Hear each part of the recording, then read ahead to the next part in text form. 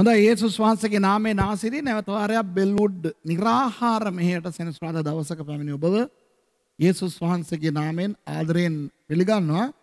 දැන් මේක මාධ්‍ය හරහා බලන අයට මේ මාතෘකාව පිළිබඳව පොඩි විග්‍රහයක් දෙන්න ඕනේ. දැන් අපි මේක කෙලින්ම කොටලුවා කියාගෙන යමු. මොකද දැන් සති දෙකක් වෙනවා මේක පටන් අරගෙන කොටලුවා කියලා මේක ප්‍රසිද්ධ වෙලා ඉවරයි.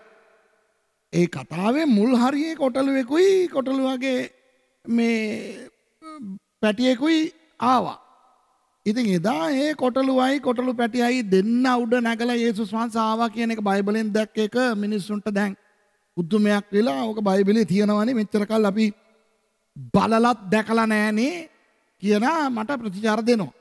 හරි කියලා දැන් ගිය සෙනසුරාදාත් ඒකේ දෙවෙනි කොටස කතා කරනකොට කොටලුවා ගැන පොඩි දෙයක් මං කිව්වට ඒකටත් දැන් මාතෘකාව කොටලුවා කියන එක තමයි යන්නේ. දැන් මිනිස්සු මගෙන් අහන්නේ කොටලුවා තුන්වෙනි එක කවදද එන්නේ කියලා. දැන් කොටලුවා ඉවරයි දැන්. කොටලුවා නැහැ සීන් එකේ. ඉතින් ඒ වුණාට අපි කොටලුවා කියලා මාතෘකාව දාමු.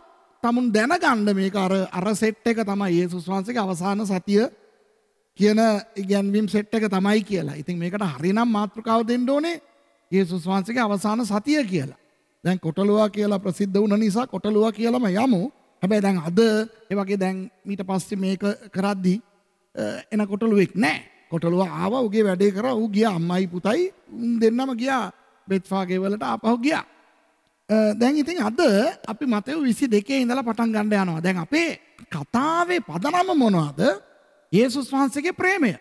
ඉතින් උන්වහන්සේ අපිට දක්වපු ප්‍රේමය නිසා උන්වහන්සේගේ සෙනඟ ඉස්රායෙල්වරු එවගේ උන්වහන්සේගේ ජාතිය යුදෙව් ජාතිය එවගේම උන්වහන්සේ නියෝජනය කරන ජන කොට්ටාශය කවුද? යුදා ගෝත්‍රික මිනිස්සු මේ අයව තරහ කරගෙන එවකට හිටපු පාලකවරුන් වන රෝමානුවන් තරහ කරගෙන උන්වහන්සේ හැම දෙයක්ම හැම මිනිස්සුන්ම තරහ කරගෙන අපිට දක්වපු ප්‍රේමය පෙන්වුවා කියන එකයි. ඒගොල්ලන්ගේ සියලුම වැදගත් වැඩ ටික පැත්තකින් තියලා යේසුස් වහන්සේව කුරුසිපත් කරන්න ඕනේ කියන ස්ථාවරයට මේ මිනිස්සුන්ව ගේන්න තමයි යේසුස් වහන්සේ ඒ අවසාන දවස් කීපය තුල කටයුතු කරේ කියන එක තමයි අපි දැන් ඉගෙනගෙන යන්නේ. ඉතින් පළවෙනි දවස් උන්වහන්සේ ආවා කොටලුවා පිටයි කොටලු පැටියා පිටයි නැගලා එන්න පිස්සුවක් නැටුවා. ඊට පස්සේ දේවමාලිගාවට ඇවිල්ලා කසෙන් ගහලා මේස පෙරලලා සෑහෙන කරදර කරා. මිනිස්සුන්ව අවුල් කරා ඇවිස්සුවා කියලා අපි බැලුවා. ඒ වගේම ගිය සෙනසුරාදා මම කියලා දුන්නා පෙරහැර දෙකක් යන අවස්ථාවේ ජෙරුසලම් නගරයේ මැද හරියේ කාගේ පෙරහැරක්ද යන්නේ? පිලාත්ගේ රෝමානුවන්ගේ පෙරහැරක්. ඒකේ කවුද ඉඳගෙන යන්නේ? පිලාත් ආණ්ඩුකාරවරයා අස්පෙක් පිට. ඊට පස්සේ එහා පැත්තේ ජාෆා ගේට් එකේ ඉඳන් අර මේ හෙරොද් ගේට් එක වෙනකන් තවත් පෙරහැරක් යනවා. ඒකේ කවුද යන්නේ? හෙරොද්. මොකද ඒ දවස්වල හෙරොද් ජෙරුසලමට ඇවිත්. හෙරොද් රජතුමාගේ පෙරහැරක් යනවා. ඒකේ අස්පෙයා පිට ඉඳගෙන ඉන්නේ කවුද? හෙරොද් රජතුමා. ඉතින් ඒ වැනි පෙරහැර දෙකක් යනින් ගමන් යේසුස් වහන්සේත් අන්න පෙරහැරක් පටන් අරගෙන. මොකද මේ පෙරහැර කොටලුවා උඩයි කොටලු පැටියා උඩයි නැගලා උඩ බෙත්ෆාගේ ඉඳන් එනවා ජෙරුසලම් දේවමාලිගාවට. ඒක අපි ඉතින් ගිය සතියේ බැලුවා. ඊට පස්සේ ඇවිල්ලා මිනිස්සුන්ට සුව කරගෙන මේ මිනිස්සු සේරම වැඩ කරගෙන ඉන්නකොට ඒගොල්ලන්ම ඇදලා තියාගෙන ඒගොල්ලන්ට උගන්වගෙන ක්ලාස් කරගෙන දේවල් කරගෙන ඉන්නකොට ලොක්කෝ ආවා ඇවිල්ලා මේ කාගේ ආධිපත්‍යෙන්ද කවුද හලෝ ඔහෙට බලය දුන්නේ මේවා කරන්න කියලා ඇහුවා විතරයි දෙන්න පටන් ගත්ත උත්තර. ඒකට 21 වෙනි පරිච්ඡේදයේ උත්තර දීපයක ගිය සතිය අපි බැලුවා කොටලුවා දෙවෙනි කොටසේ. දැන් 22ට ඇවිල්ලා බලන්නකො මොනවද පටන් ගන්නෙ කොහොමද පටන් ගන්නෙ කියලා මතෙව් 22. යේසුස් වහන්සේ උත්තර දෙමින් නැවතත් උපමා වලින් කතා කොට. ඒ කියන්නේ ප්‍රශ්න අහපුවෝ උන් තාම එතන ඉන්නවද දන්නෙත් නැහැ. ඇයි? උන් අහලා හොන්දට අර ඉල්ලම් පරිප්පු කියන්නේ. යේසුස් වහන්සේ කොහොමද රිටර්න් එක දුන්නේ? මේ මම ඕගොල්ලන්ගෙන් අහන්නම් එක ප්‍රශ්නයක්. යොහන් කාගේ බලයෙන්ද ආවේ? ස්වර්ගික බලයෙන්ද? මනුෂ්‍යගේ බලයෙන්ද කියලා අහනකොට අරගොල්ලෝ කොර වුණා. ස්වර්ගික බලයෙන් කියලා කිව්වනම් ඇයි නම් එතුමව විශ්වාස කරේ නැත්තේ කියලා හරවල කපයි. මනුෂ්‍ය බලයෙන් කියලා කිව්වනම් මිනිස්සු හොල්මන් වෙයි. මොකද මිනිස්සු යොහන් ගැන හිතාගෙන ඉන්නේ වෙනම දෙයක්. ඉතින් ඒගොල්ලෝ කියනවා ඉතින් මෙහෙමනේ ඒක හරියට කියන්න දන්නේ නැහැ අපිට. එහෙනම් ඉතින් මම මොනවටද මගේ බලය ගැන කියන්නේ මමත් කියන්නේ නැහැ කිව්වා. දැන් ඔහොම කපලා දාපුවාම උන් තාමත් හිටගෙන ඉන්නවද? නැත්තම් උන් නෝන්ඩි නැතුව මාරු වුණාද? අපි දන්නේ නැහැ. හැබැයි මට පේන්නේ පොඩ්ඩක් අප්සෙට් වුණාම සෙට් එකක් යනවා. හැබැයි ආයෙ එනවා. පස්සේ එහාට යනවා. මෙහාට එනවා. ඔය වගේ zigzag එකක් තමයි මම දකින්නේ. ඇයි දන්නවද ඒක උනේ? මුන්ට දාලා යන්නත් බෑ. ඉඳලා ඇටැක් එක දෙන්න ඕනේ. ඉඳලා ඇටැක් එක දෙන්නත් බෑ. මොකද මැෂින් ගන් ඇටැක් දීගෙන ඉන්නේ යේසුස් වහන්සේ. පරිසිවරු ටික ඉස්සරහට ආපුවම පරිසිවරුන්ව කපනවා. පස්සේ අර මම පිටිපස්සට වෙලා ඉමු කියලා උන් එමීට පිටිපස්සට යනකොට ඉස්සරහට එන්නේ සදුසිවරු උන්ව කපනවා. උන් මේ මොකද්ද මං අපිටත් දෙනවනේ ගේම කියලා. උන් පොඩ්ඩක් පස්සට යනකොට ආයෙ ලියන්නන්ව කපනවා. දැන් හැමෝම වගේ පොඩ්ඩක් පස්සට ගිහින් හැරිලා බල දේවමාලිගාවේනේ. හැරිලා බලන හැම පැත්තෙම ඉන්නේ යුදෙව්වෝ. දුන්නා පොදු කැපිල්ල. ඕනේ එකෙක් කැපිල්ල ලබා ගනින් කියලා දෙනවා නියම කැපිල්ලක්. බලමුද මොකක්ද මේ නියම කැපිල්ල කියලා. මහා ජරාම කැපිල්ලක්. මේ කැපිල්ලේ යුදෙව්වන්ට රිදුණා. දන්නෝ දනිති. අදටත් යුදෙව්වන්ට එපා වෙනවා. යේසුස් වහන්සේව විශ්වාස කරන්නේ නැති යුදෙව්වන්ට මේවා අහනකොට උන්ගේ ඇඟේ මාළු නටනවා. නිකන් හුරුල්ලෝ සාලයෝ නෙවෙයි. තල්මස් මෝරු නටන්නේ. ඇයි? බලපං අපිට කියපු දේ කියලා දක්මිට කාගෙන තමයි ඒක බලන්නේ. ඒකයි යේසුස් වහන්සේව විශ්වාස කරන්නේ නැති මෙසියානික් නොවන යුදෙව්වරුන්ට යේසුස් වහන්සේවයි ක්‍රිස්තියානි අයවයි පෙන්වන්න බැරි. මොකද නිකන් ඇවිල්ලා මොකක් හරි දෙයක් කරලා උන්වහන්සේ කියා නෙවෙයි. උන්වහන්සේ යුදෙව්වන්ව කැපුවා ආය එතනින් එහා කපන්න බැරි විදියට. නමුත් ඔය දැන් කපන එක කොහොමද කියලා මම කියලා දෙන්න යන්නේ. ඒ කැපිල්ල තුල අන්තර්ගත වෙලා තිබෙනවා අපි අන්‍ය ජාතීන් වන අපිට දක්වපු අනුග්‍රහය. ඔන්න දැන් අපි බලන්න යන ඊළඟ එකේ යුදෙව්වන්ව අය කපලම දානවා. හොඳේ. ඒක තුල අනාගත වාක්‍යයක් තියෙනවා. ඒකත් මම කියන්න. ඒක ඉෂ්ට වුණා. ඒකත් මම කියන්න. ඒකේ අනුග්‍රහය නිසා අන්‍ය ජාතීන් වන අපි උන්වහන්සේගේ සැලැස්ම තුළට අන්තර්ගත කර ගනු ලැබීම ගැන තියෙනවා. හැබැයි පුතේ තව එකකුත් තියෙනවා. මොනවද දන්නවද? අපිටත් පොඩි කැපිල්ලක් තියෙනවා. අනුග්‍රහයෙන් ඇතුළට ආපු අපිට පොඩි ෂොට් එකක් දීලා තියෙනවා. ඒකත් බලමු. අනුග්‍රහයෙන් රිංග ගත්තා කියලා ඕන නාඩගමක් නට ඉන්න බෑනේ. නේ? ඉතින් බලමුද මොකද්ද කියලා ඒ උපමාව. අර ෂෝක් උපමාවක් මට හරි ආසයි මේක. ඔන්න යේසුස් වහන්සේ උත්තර දෙන්නේ. තාම අර ප්‍රශ්නෙට උත්තර දෙන්නේ කාගේ බලයද? අර ඒකට තමයි දෙන්නේ. ඔන්න තමාගේ පුත්‍රයාට සරණ මංගල්‍යයක් පිළියෙල කළ එක්තරා රජෙකුට ස්වර්ග රාජ්‍ය සමාන කරනු ලැබේ. දැන් මේක මොකද්ද? උපමාවක්. උපමාවක් කියන්නේ ඇත්ත කතාවක් නෙවෙයි. මේ දැන් කියන්න යන කතාව ඇත්තට උන කතාවක් නෙවෙයි. මේක උපමාවක්. සමාන කරනවා ස්වර්ග රාජ්‍ය. මොකටද? රජතුමෙකුට. ඒ රජතුමා තමාගේ පුත්‍රයාට, ඒ කියන්නේ රජ කුමාරයාට විවාහ මංගල්‍යයක් ලෑස්ති කරනවලු. උපමාවනේ. ස්වර්ග රාජ්‍යයේ රජතුමා කියන්නේ කවුද එහෙමනම්? දෙවියන් වහන්සේ. දෙවියන් වහන්සේගේ පුත්‍රයාට විවාහ මංගල්‍යයක් පවත්වනවා. දැන් ඔතනම යුදෙව්වන්ට මල පැනලා ඇති. මොකද යුදෙව්වන්ගේ අදහිල්ලේ දෙවියන් වහන්සේට පුත්‍රයෙක් නැහැ. ඒක එපා. අපි බලමුකෝ උපමාව. බලන්න ටෝක් එක. ඔහු සරණ මංගල්‍යයට ආමන්ත්‍රණය ලැබුවන් කැඳවන පිණිස තමාගේ දාසයන් යැව්වේය. දැන් මේ කාගේ දෙවියන් වහන්සේ ගැනද කතා කරන්නේ? යුදෙව්වන්ගේ දෙවියන් වහන්සේ ගැන, ඊශ්‍රායෙල් වරුන්ගේ දෙවියන් වහන්සේ ගැන. ඉතින් ඊශ්‍රායෙල් වරුන්ගේ දෙවියන් වහන්සේ නම් රජතුමා, ඒ රජතුමාගේ පුතාගේ සරණ මංගල්‍යයට ඒ රජතුමා කැඳවන්න යන්නේ කාවද? ඊශ්‍රායෙල් වරුන්ව නේද? ඉතින් ඊශ්‍රායෙල් වරුන්ව යුදෙව්වන්ව කැඳවලා තියෙනවා. ඒගොල්ලන්ට කාඩ් දීලා එන්න කියලා තියෙනවා. හවල් දවසේ හවල් තැන ඔයගොල්ලෝ එන්න කියලා.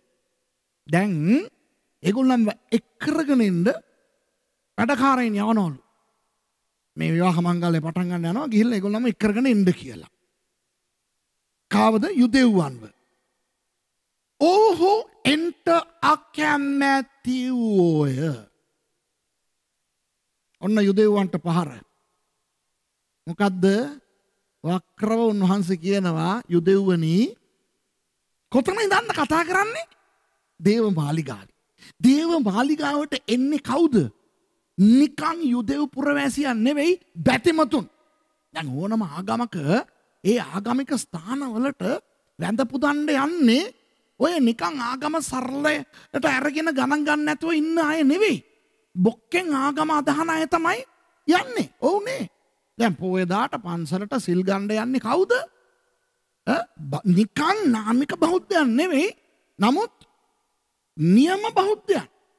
හින්දු කෝවිල් වලට යන්නේ. ඔය තේරු අදින්නයි මේ අර මෙහෙ යනගෙන එල්ලීගෙන යන්නයි කාවඩි නටන්න කතරගම යන්නයි එකතු වෙන්නේ. අර නිකන් නාමික හින්දු බැතිමතුන් නෙවෙයි. බොක්කෙම්ම හින්දු ආගමට ආදරය කරන හින්දු අය නේ. ඒ වගේ දේව මාලිගාවේ දැන් ඇවිල්ලා පාස්කුව සඳහා මංගල්‍යයන් සඳහා මේ ඉඳගෙන ඉන්න මේ යේසුස් වහන්සේගේ කතාව අහන උදවිය ඔය නිකන් මේ මොනවා කරන්නද, මං යුදෙව්වෙක් හැටියට ඉපදුනා, ඒ නිසා මම යුදෙව්වෙක් හැටියට එන්න එපෑ කියන ජාතිය යුදෙව්වන් නෙවෙයි. අර බොක්කෙම්ම දෙවියන් වහන්සේට මොනවා හරි කරනවා, දේව මාලිගාවට මොනවා හරි කරනවා, තමන්ගේ යුදෙව් ආගමට අවංකව ඉන්නවා කියලා හිතන ඒ වගේ අය. ඒ වගේ අයට කියනවා තමුසෙලාගේ දෙවියන් වහන්සේට කීකරු වෙන්නේ නැහැ ඕයි කියලා. දැන් තේරෙනවද ඒක කොහොමද රිදෙන්නේ කියලා? නිකන් කටියට කියනවා නම් ඉච්චර රිදෙන්නේ නැහැ. මේගොල්ලෝ මේ රෑ දවල් නොබලා මේගොල්ලෝ වැඩ දෙවියන් වහන්සේට. තමන්ගේ යුදෙව් දර්ශනයට. යේසුස් වහන්සේ කියනවා ඔහු එන්ට අකමැති වූය. ඒ කියන්නේ ඕගොල්ලෝ දෙවියන් වහන්සේගේ කැමැත්ත කරන්න කැමති නැති ජාතිය. තරහ යයිද නැද්ද?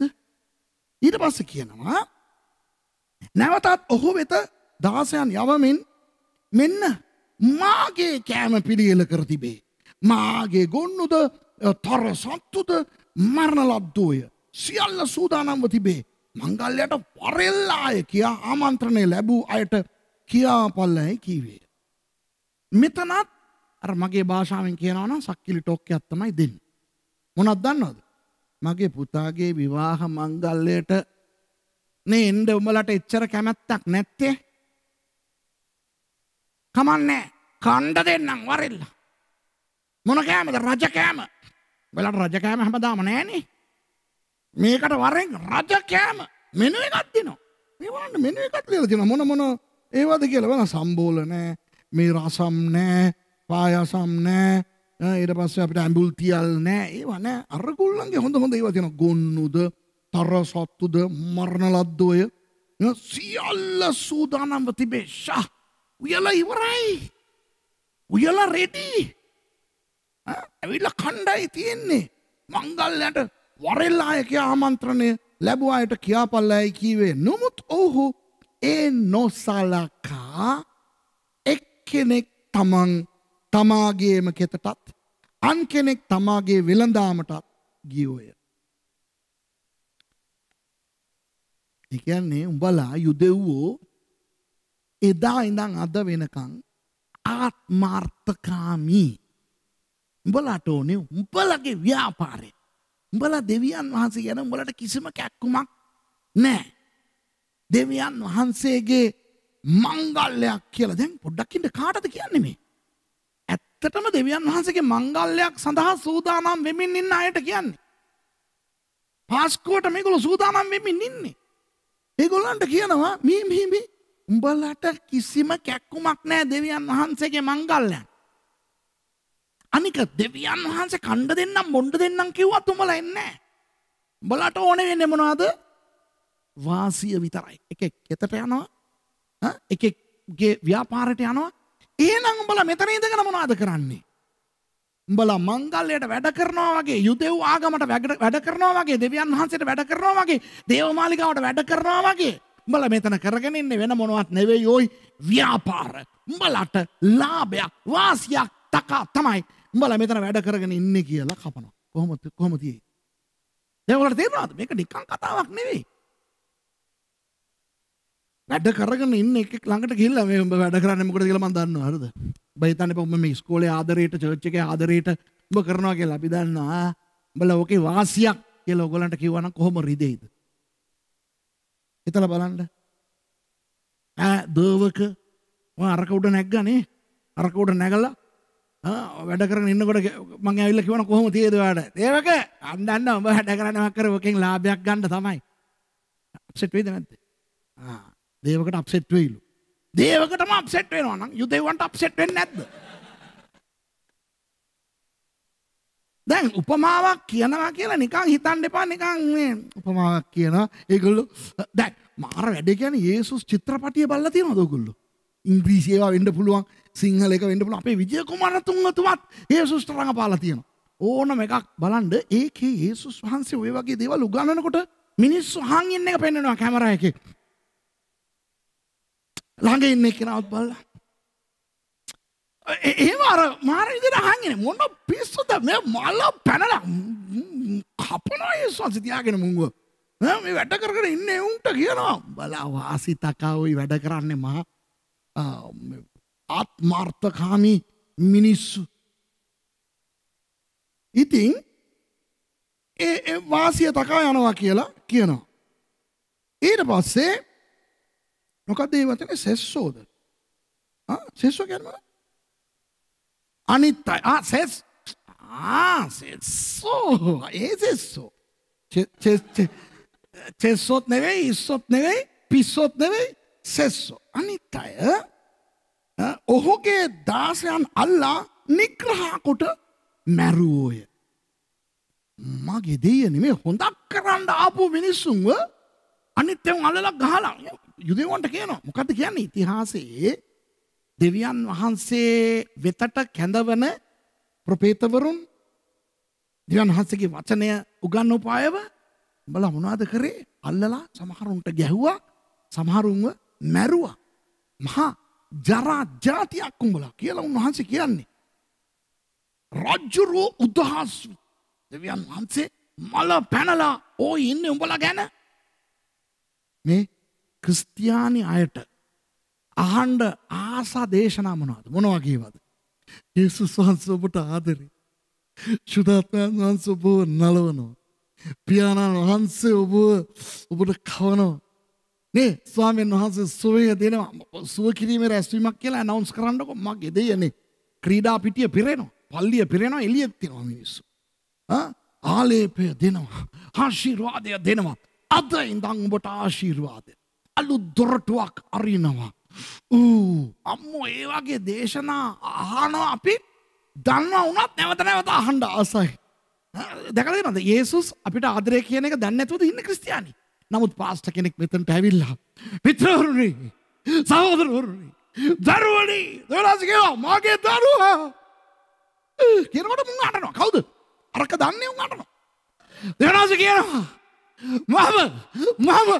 මම ඔබට ආදරය කියනකොට චර්ච් එකේ ඉන්න හමාරු මේක දන්නේ නැතුවද තෝ ඉන්නේ ගැලවෙම ලැබපු දායි නම් දන්නා. අර කියන විදියට කියනකොට ඒක තමයි මිනිස් ඕනම කෙනෙක්. ඉතින් යේසුස් වහන්සේ මේ අයට කියනවා දෙවියන් වහන්සේ උඹලා ගැන උදහස් වී ඉන්නේ. කොහොමද පාස්ටර් කෙනෙක් දේශනාවක් කරා නම් දෙවියන් වහන්සේගේ උදහස. අද මම ප්‍රකාශ කරන්නේ දෙවියන් වහන්සේ ඔබ ගැන කිතුනුවන් ගැන උදහස් වී සිටින්නේ කියලා. ආම්බෝ ගහයි කොමෙන්ට්. මූ යක්ෂයාගේ දේශකයෙක්. මූ බොරු කියන්නේ. යේසුස් ප්‍රේමණීයයි. ප්‍රේමය කියන්නේ යේසුස් කියන්නේ ප්‍රේමය. ඔව්ද නැද්ද? යේසුස් වහන්සේ කියනවා යුදෙව්වන්ට පොඩ්ඩක් හිතලා බලන්න. ඒකයි මම කරන්න හදන්නේ. මම මේ නාඩගම් නටන්නේ මොකටද? ඕගොල්ලන්ව එතනට පොඩ්ඩක් ගෙනියලා ඒගොල්ලන්ගේ පුටුවේ ඉඳන්න. පොඩ්ඩක් එතන ඉඳගෙන බලන්න කොහොම රිදිල නැතිද කියලා. දූර්යන් ගෙඩියක් උඩ ඉඳගෙන හිටියා වගේ ඉඳලා තිබිලා ඇති. එනේන හැම පැත්තෙම. රජුරෝ උදහස්වි තමාගේ යුද්ධ සේනාවන් යවා ඒ මිනිමරුවන් විනාශ කොට. මං කියන්නද මේ මොකද්ද කියලා? අනාගත වාක්‍යයක්. මොනවාද අනාගත වාක්‍ය? ළඟදිම යුද්ධ සේනාවක් ඇවිල්ලා මේ ජෙරුසලේම මේ ඊශ්‍රායල් විනාශ කරන්න යනවා. ඒක තමයි. ඔය අනාගත වාක්‍ය ඉෂ්ට වුණාද නැද්ද? ඉෂ්ට වුණා. ඉෂ්ට වෙන්න පටන් ගත්තේ මේ කතාව කියලා අවුරුදු 29කට පස්සේ. දැන් යේසුස් වහන්සේ මේක කතා කරනවානේ. ඕකට අවුරුදු 29කට පස්සේ පටන් ගත්තා. ක්‍රිස්තු වර්ෂ 66 පටන් ගත්තේ. ක්‍රිස්තු වර්ෂ 70 වෙනකොට වැඩේ වෙලා ඉවරයි. ඒ සේනාව ඇවිත් රෝමානු සේනාව ඇවිත් මේගොල්ලම ගහලා විනාශ කරලා ඉවරයි. මෙතන මේ උපමාවේ උන්වහන්සේ අදහස් කරන්නේ මොනවද දන්නවද? රජුරෝ දෙවියන් වහන්සේ යුදෙව්වෝ ගැන උදහස් වෙලා ඉන්නේ තමාගේ යුද්ධ සේනාවන් යවා ඉස්සර යවුවා අසිරිවරුන් උතුරු රාජ්‍යයට 721 ක්‍රිස්තු පූර්ව. ඊට පස්සේ බාබිලෝනිය යවුවා දකුණු රාජ්‍යයට ක්‍රිස්තු පූර්ව 586. ඊට පල්ලා තව අවුරුදු දශක 3ක් යනකොට රෝමානුවන් ඇවිල්ලා උඹලව විනාශ කරන්න යනවා. ඔය අනාගත වාක්‍යයන් අතීත වාක්‍යයන් සහ අනාගත වාක්‍ය එකතුව තමයි උතන තමාගේ සේනාවන් කියලා යේසුස් වහන්සේ කියන්නේ. තමාගේ නිකං සේනාවන් නෙවෙයි. යුද්ධ සේනාවන් යවා ඒ මිනිමරුවන් යුදෙව්වනේ උඹලා කවුද? මිනිමරුවන්. කොහොම තියෙයිද මේ මිනිස්සුන්ට? විනාශ කොට ඔවුන්ගේ නුවර ගිනි ලැබුවේ. කියන්නේ මේ ජෙරුසලේම ගිනි තියන්න යනවා. ඒක වුණාද නැද්ද ක්‍රිස්තු වර්ෂ 70? වෙස්පසියන් මහරජතුමාගේ පුතා තීතස් ෆ්ලේවියස් සිල්වා එක ඇවිත් මුළු ජෙරුසලේමම ගිනි තියලා දැම්ම. කවුරු හරි ඊශ්‍රායල් වල ඉන්න අය, එහෙම නැත්නම් ඊශ්‍රායල් වලට යන අය, ඔයගලන්ට පුළුවන් බලන්න the burnt house කියලා එකක් තියෙනවා. ඔය ක්‍රිස්තු වර්ෂ 70 ගිනි තිබ්බා නේද රෝමානුවන්? එහෙම ගිනි තියලා ඔක්කොම විනාශ වුණා. පස්සේ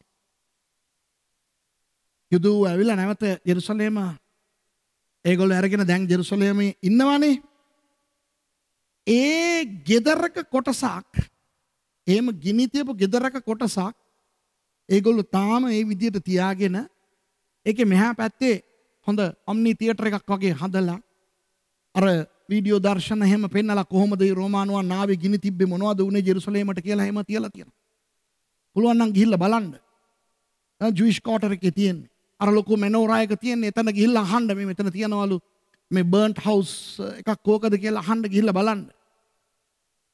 ඒ වගේ යේසුස් වහන්සේගේ අනාවැකිය ඉෂ්ට වුණා. මේක නිකන් උපමාවක් නෙමෙයි. ඕකේ අනාවැකි රාශියක් අන්තර්ගත වෙලා තියෙනවා. රෝමානුවන් එන්න යනවා. ජෙරුසලේම ගිනි තියන්න යනවා. බලන්න මිනිමරුවෝ මේ වගේ දේවල් කියන.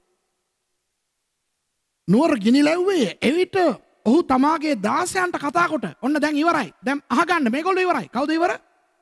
යුදෙව්වෝ ඉවරයි. උඹලව විනාශ කරා. උඹලගේ නුවර ගිනි තිබ්බා ඉවරයි. දැන් ඒ රජුරෝ කවුද? දෙවියන් වහන්සේ දාසයන්ට කතා කොට මංගල්‍ය සූදානම් කර තිබේ. මුන් නෑ කියලා මගේ මංගල්‍ය මම නවත්තන්නේ නෑ. මගේ වැඩසටහන මම නවත්තන්නේ නෑ. මගේ වැඩසටහන වෙනුවෙන් කැඳවපු මිනිස්සුන් ඒ මිනිස්සු හරියට වගකීම කරේ නෑ කියලා මගේ වැඩසටහන නවතින්නේ නෑ. මේක අපේ දෙවියන් වහන්සේගේ ලක්ෂණයක්. අපේ දෙවියන් වහන්සේගේ කර්තව්‍ය, අපේ දෙවියන් වහන්සේගේ වැඩසටහන, අපේ දෙවියන් වහන්සේගේ සැලැස්ම මොන සක්‍රේකටවත් බෑ නවත්තන්න. ඉඩි අමීන්ලට බෑ. හිට්ලර්ලට බෑ. නීරෝලට බෑ. පාරාවෝලට බෑ.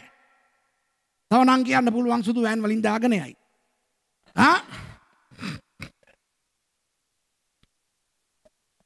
ඒ නිසා කාටවත් බෑ දෙවියන් වහන්සේගේ සැලැස්ම නවත්තන්න. දෙවියන් වහන්සේ මෙතන කියනවා මම ආබ්‍රහම්ව තෝරගත්තේ මගේ සැලැස්ම කරන්න. ඔව් ආබ්‍රහම් වැටුණා මම නැගිටෙව්වා. ඊට පස්සේ ඊසාක් යාකොබ් ඉතිහාසය තිස්සේ ඒගොල්ලෝ අනාගන්න හැම මොහොතකම මම ගිහිල්ලා ඒගොල්ලන්ව ඔසවලා මම වැඩේ කරා. හැබැයි දැන් මොනවද අත්‍යයට දැවිලා තියෙන්නේ? දැන් මම සම්පූර්ණයෙන්ම මේගොල්ලන්ව අයින් කරනවා. හැබැයි මගේ වැඩසටහන අයින් කරන්නේ. අහගන්න සේවය කරන කට්ටිය මෙතන ඉන්න කට්ටිය අහන කට්ටිය අහගන්න. කවුරු හරි සේවය දාලා ගියා කියලා දෙවියන් වහන්සේගේ සේවය නවතින්නේ නැහැ. කවුරු හරි පසුපට වෙලා පල්ලිය දාලා ගියා කියලා පල්ලි වැහෙන්නේ නැහැ. බයිබල් ඉස්කෝල ගුරුවරු, බයිබල් ඉස්කෝල ශිෂ්‍යයන්, බයිබල් ඉස්කෝල ප්‍රින්සිපල් දාලා ගියාම බයිබල් ඉස්කෝල වැහෙන්නේ නැහැ. දෙවියන් වහන්සේ ඇරියා නම් එක. දෙවියන් වහන්සේ යම් රටකට උන්වහන්සේගේ සුභාරංචිය ගෙනියනවා නම් මොකාටවත් බෑ නවත්තන්න. ඕගොල්ලන්ට මම මතකද එදා කිව්වා චීනෙට බයිබල් ගෙනියන්නේ කොහොමද කියලා. මතකද එදා කිව්වා. ඕගොල්ලන්ට මම කියන්නද උතුරු කොරියාවට කොහොමද බයිබල් යවන්නේ කියලා. දැන් චීනේ වෙනම කතන්දරයක්. උතුරු කොරියාවේ වෙනම කතන්දරයක්. උතුරු කොරියාවෙත් එහෙම තමයි දෙවෙනි ලෝක යුද්ධයට පස්සේ රුසියාව අල්ලගත්තා සමහර තැන්. වියට්නාම්, කොරියා ඒ වගේ සමහර තැන් අල්ලගත්තා චීනේ. හැබැයි එක කොටසක් ඇමරිකානුවන් අල්ලගත්තා. ඊට පස්සේ රුසියානුවන්ගේ කොමියුනිස්ට් කාරයන්ගේ උදව්වෙන් ඇමරිකානුවන්ට විරුද්ධව මුළු කොරියාවම අල්ලගන්න පිරිසක් උත්සාහ කරපු එක තමයි කොරියන් වෝ කියලා අපි කියන්නේ. ඒකෙදි කොරියාව දෙකට කැඩුනා. උතුරු කොරියාව තනිකර කොමියුනිස්ට් පාලනයක් යට කිම් ඩිනාස්ටි තමයි පාලනය කරන්නේ. දැන් තුන්වෙනි එක තමයි ඒ ලොක්කගේ මුණුපුරා තමයි දැන් පාලනය කරන්නේ. දකුණු කොරියාව ලස්සන ප්‍රජාතන්ත්‍රවාදී රටක්. දැන් ඒක ක්‍රිස්තියානි රටක් කියලා. වාව්. එහෙමයි. දැන් උතුරු කොරියාව තුරට කට්ටියට යන්න බෑ. චීනෙට හරි නිකන් යන්න එන්න පුළුවන්. උතුරු කොරියාවට එහෙමවත් යන්න අමාරුයි. ඕගොල්ලෝ දන්නවද කොහොමද මේගොල්ලෝ උතුරු කොරියාවට බයිබලේ යවන්නේ කියලා? Bible Korean භාෂාවෙන්නේ. දකුණු කොරියාවේ ක්‍රිස්තියානි අය මොනවද කරන්නේ? ලක්ෂ ගණන් කොරියානු බයිබල් අච්චු ගහලා ඒවා ලස්සනට පළතුරු එක්ක මල් එක්ක ලස්සනට පාවෙන නිකන් අර පොඩි පාවෙන දේවල් තියෙන්නේ. නිකන් අර කාඩ්බෝඩ් අර පොලිතින් වලින් ආවරණය කරපු වතුර යන්නේ නැති එයා ටයිට් වෝටර් ටයිට් ඒවා ඒ බයිබලෙත් දාලා මල් පළතුරු අරම ඒවා දාලා පොඩි පහනක් එහෙම පත්තු කරලා මෙහෙන් එහෙට ගලන ගඟ දිගේ ලක්ෂ ගණන් මේවා දාන. ගඟ දිගේ පාවිගෙන යනවා ලක්ෂ ගණන් බයිබල් උතුරු කොරියාවට. උතුරු කොරියාවේ අයට ඕක දන්නවා. ඉතින් හමුදාවේ උන් තුවක්කුත් එක්ක ඔය ගම් ඉවුරු වල ඉන්නවා කවුරුත් ගිහලා ඕවා ගන්න නැතුව. ඒ නිසා මිනිස්සු බයයි. හැබැයි හොරෙන් ගන්නවා. කොහොම හරි ගන්නවා. ඇයි අප්පා මේ මිනිස්සුන්ට කිඹුලෝ ඉන්න ගම් වල නාන්න දන්නවනම්. නේ ඔය වගේ දෙයක් ගන්න බැරිද? ඕන කරන එකට අවශ්‍ය කාට මේක මේ බයිබල් කොලෙජ් එක අපි පටන් ගත්ත කාලේ අපේ මේ විදුලි බලය තිබ්බේ නැහැ. මේ කිසිම පහසුකමක් තිබ්බේ නැහැ. මොබයිල් ටෙලිෆෝන් නැති කාලයක්. නමුත් ටෙලිෆෝන් වයර් දිගේ යනවා අල්ලපු ඉඩමට. අපේ උන්ට බයිබලේ දන්නේ නැහැ. අපේ උන්ට මොනවත් දන්නේ නැහැ. තාක්ෂණ දන්නේ නැහැ. හැබැයි හොරෙන් ඒ වයර් එක කපලා ඒකට අමුණලා ඕන ටෙලිෆෝන් කෝල් කරන්න දැනගෙන හිටියා අපේ අයියලා. අපේ උන් කතා කරනවා අරු බිල් ගෙවනවා. ඕ ටෙලිෆෝන් මේ කණු ගෙනල්ලා හයි කරා. මොනවා ලංකා බෙල්. දැන් ලංකා බෙල් මේක අහලා නඩු දායිද දන්නේ නැහැ. ලංකාවේ තාම තියනවද? හත්ස්ද? ඔබ හරියක කියපන්. එතකොට නඩු දාන්න ලේසි. ඒගොල්ලෝ ගෙනල්ලා ටවර් ගහනවා. ඒවායේ තඹ ගලවලා අපේ උන් ගිහිල්ලා ගලහා විකුණනවා. අපෝ මේ ඒ කියන්නේ මේ හොරාට හොරකම් කරන්න දන්නවා හොරෙන්. එහෙමනම් අර උතුරු කොරියා අපිට ඉන්න හොරා ඒ විදියට රිස්ක් අරගෙන හොරකම් කරන්න නම් මොන තරම් සංකාවක් තියෙන්න ඕනද මේ පිළිබඳව. ඒක හිතන්න බලන්න. අර එච්චරට වයර් කපලා ටෙලිෆෝන් කතා කරන්න තරම් කොච්චර උවමනාවක් තිබිලා තියෙන්න ඕනද අපේ අයියලට. මේ කුකුල් ෆාම් දානකොට වහාල ගලවලා උඩින් බහැලා කුකුල උස්සලා කණ්ඩ තරම් මොන තරම් බඩගින්නක් මොන තරම් අවශ්‍යතාවයක් අපේ අයියලට තිබිලා තියෙන්න ඕනද. ඒ කියන්නේ හොරා හොරකම් කරන විදිහෙන් අපිට දැනගන්න පුළුවන් කොච්චර සාංකාවක් කොච්චර උවමනාවක් තියනවද යාට ඒ හොර වැඩේ කරන්න කියලා. එහෙමනම් උතුරු කොරියාවේ ක්‍රිස්තියානි අය රහසිගතව ජීවත් වෙන ක්‍රිස්තියානි අය තමන්ගේ ජීවිතය පරදුවට තබා ඒ හමුදාවට හොරා ඔය ගම් ඉවුරට පැනලා ඔය එකක් හරි ඔය බයිබලයක් අරගන්න උත්සාහ කරගෙන ලක්ෂ ගණන් බයිබල් දැන් උතුරු කොරියාවට දිනපතා යනවා. අදටත් හිතාගන්න දෙවියන් වහන්සේගේ සැලැස්ම මොකෙකුටවත් නවත්තන්න බෑ. කිම්ටත් බෑ, කිම්ගේ පුංචි අම්මටත් බෑ. දෙවියන් වහන්සේ ඒ වගේ දෙවියන් වහන්සේ දැන් බලන්න උන්වහන්සේ විට තමාගේ දාසයන්ට කතා කොට මංගල්‍ය සූදානම් කර තිබේ. නමුත් ආමන්ත්‍රණය ලැබුවෝ සුදුස්සෝ නොවෙති. මං කතා කරපු අය, කැඳවපු අය, ආමන්ත්‍රණය දීපු අය සුදුස්සෝ නෙවෙයි. ඒ නිසා නුඹලා මං සන්දිවලට ගොස් ඔන්න එනවා අපි කවුද? හන්දියේ උන්නැලා. යුදෙව් එක්ක බලනකොට ඒගොල්ලෝ කවුද? ඒගොල්ලෝ දෙවියන් වහන්සේගේ නිවසේ, දෙවියන් වහන්සේගේ රටේ ජීවත් වෙන අය. අපි කවුද? අපි මං සන්දියේ පොරවල්. දෙවියන් වහන්සේට ප්‍රශංසා වේවා.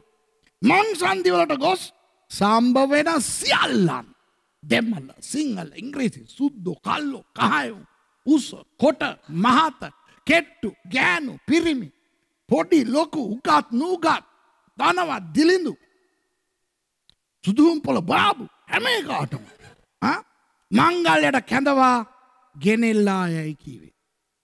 ඔන්න ආවා අපිට කතන්දරේ. ඇයි එහෙනම් මිත්‍රවරුනි අන්‍ය ජාතීන් වන අපිට දේව රාජ්‍ය තුල ස්ථානයක් ලැබුණේ? ඇයි? යුදෙව්වන් ඒක ප්‍රතික්ෂේප කරපු නිසා. ඒ නිසා යුදෙව්ව කරපු වැරද්දට ඒගොල්ලන්ට බැනලා හරියන්නේ නැහැ. ස්තුති කරන්න ඕනේ. thank you. ඕගොල්ලෝ වංකව හිටපු නිසා ස්තුතියි. අපි ගොඩක් ආඩම්බරයි ඕගොල්ලෝ ගැන. මේ වැඩේ තියෙන්නේ. අපි අරගොල්ලන්ට නොලැබුණු භාග්‍ය ලැබුණු පළියට අපි ඒගොල්ලන්ට බැන ඉන්නවා. ජරා උන් දෙවියන් වහන්සේව පිළිගත්තේ නැහැ. උන් යේසුස් වහන්සේව ප්‍රතික්ෂේප කරා. අයිසේ ඒ නිසානේ අපිට chance එක ලැබුණේ. thank you කියපන්කුන්ට. නේ මම යුදෙව්වන්ට ආදරේ බොහෝ හේතු නිසා ඒක එක හේතුවක් මෙසියස් වහන්සේව ඒගොල්ලෝ ප්‍රතික්ෂේප කරපු නිසා. කුරුසියේ මරණය නිසා මම full happy. දැන් සමහර ක්‍රිස්තියානයිට වෙලා තියෙන්නේ ලෙන්ත් දවස් කියලා අඬන එකනේ. යේසුස් වහන්සේ කුරුසියේ මැරුණ එක මේගොල්ලන්ට මාර දුකක්. උන්වහන්සේ මැරලා නැත්තම් අපිට නෑනේ ස්වර්ගය. ඒ නිසා ඒක ලොකුම සන්තෝෂයක් වෙන්න ඕනේ. ඒ නිසා යුදෙව්ව ගැන අපි දෙවියන් වහන්සේට ස්තුතිවන්ත වෙන්න ඕනේ. මොකද ඒගොල්ලෝ නොසුදුසු බවට තමන්ව පත් කරගත්ත නිසායි මං සන්දිවල හිටපු අපිට මේ භාග්‍ය ලැබුණේ. ඒ 10 වෙනි පදය මහා මාවත් වලට ගොස් තමුන්ට සම්භව යහපත් අයහපත් සියල්ලන් රැස් කළෝය. ඒ කියන්නේ යහපත් අයහපත් කියන්නේ අපි අපේ සංස්කෘතිවල අපේ ආගම් වල ඉන්නකොට අපේ ධර්මානුකූලව අපේ ඇස්වලට යහපත් අය හිටියනේ. දැන් බොහෝ අය කියනවා මම නම් කූඹියෙකුටවත් මදුරේකටවත් මම මේ ගහන්නේ නැහැ කියලා. මොකද මේගොල්ලන්ට හරියට විදලා නැහැ. තෙල් කූඹියෙක් විදින්න ඕනේ එයාගේ අර සාන්ත දාන්ත තීන්ත සීලාචාරකම කකුලට අර චූටි එක ඌ විදීගෙන ඉන්නවනේ. විදලා යනකොට අපිට කමන්නේ ආවා විද්දා ගියා. I came, I saw, I conquered වගේ කමන්නේ කියලා අපිට ඉන්න පුළුවන්. නමුත් ඌ අර හපාගෙන විදාගෙන ඉන්නකොට මෙයාට කියන්නනේ දැන් කියන්නකෝ අනේ කුඹියෝ ප්ලීස් පිදෙනවා. no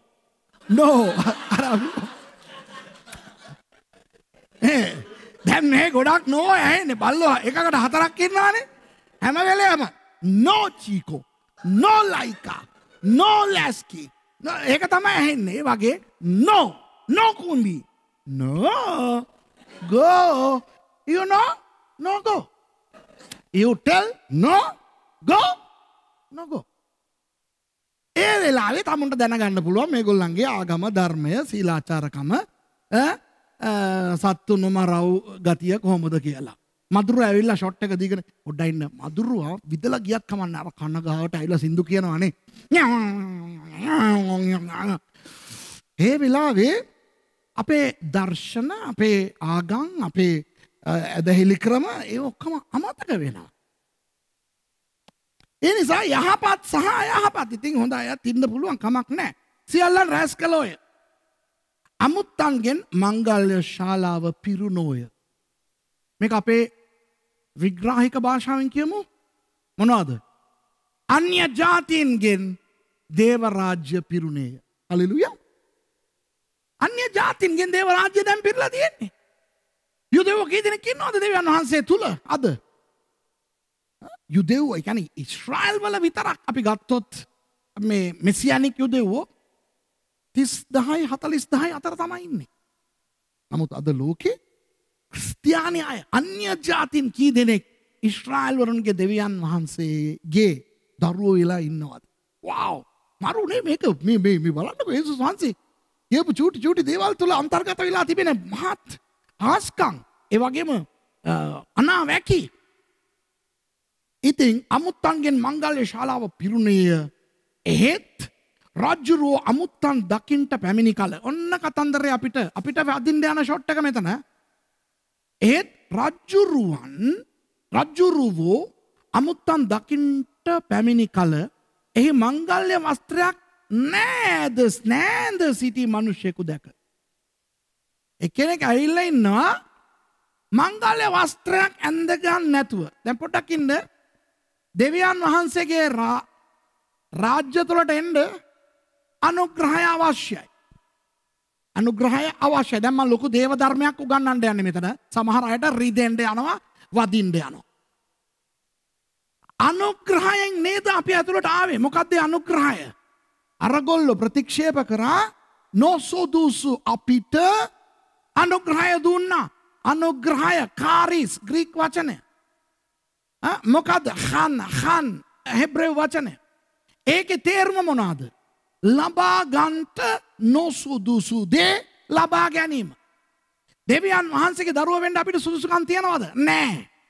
ඊශ්‍රායල් වරුන්ගේ දෙවියන් වහන්සේව අපේ දෙවියන් වහන්සේ කියන්න අපිට සුදුසුකම් තියනවද? නැහැ. අපි යහපත්ද? නැහැ. අපි පාපේ අපි මැරිලා ඉඳද්දී යේසුස් වහන්සේ ඇවිල්ලා අපිට ගැලවීම දුන්නේ අනුග්‍රහය කරන කොටගෙන.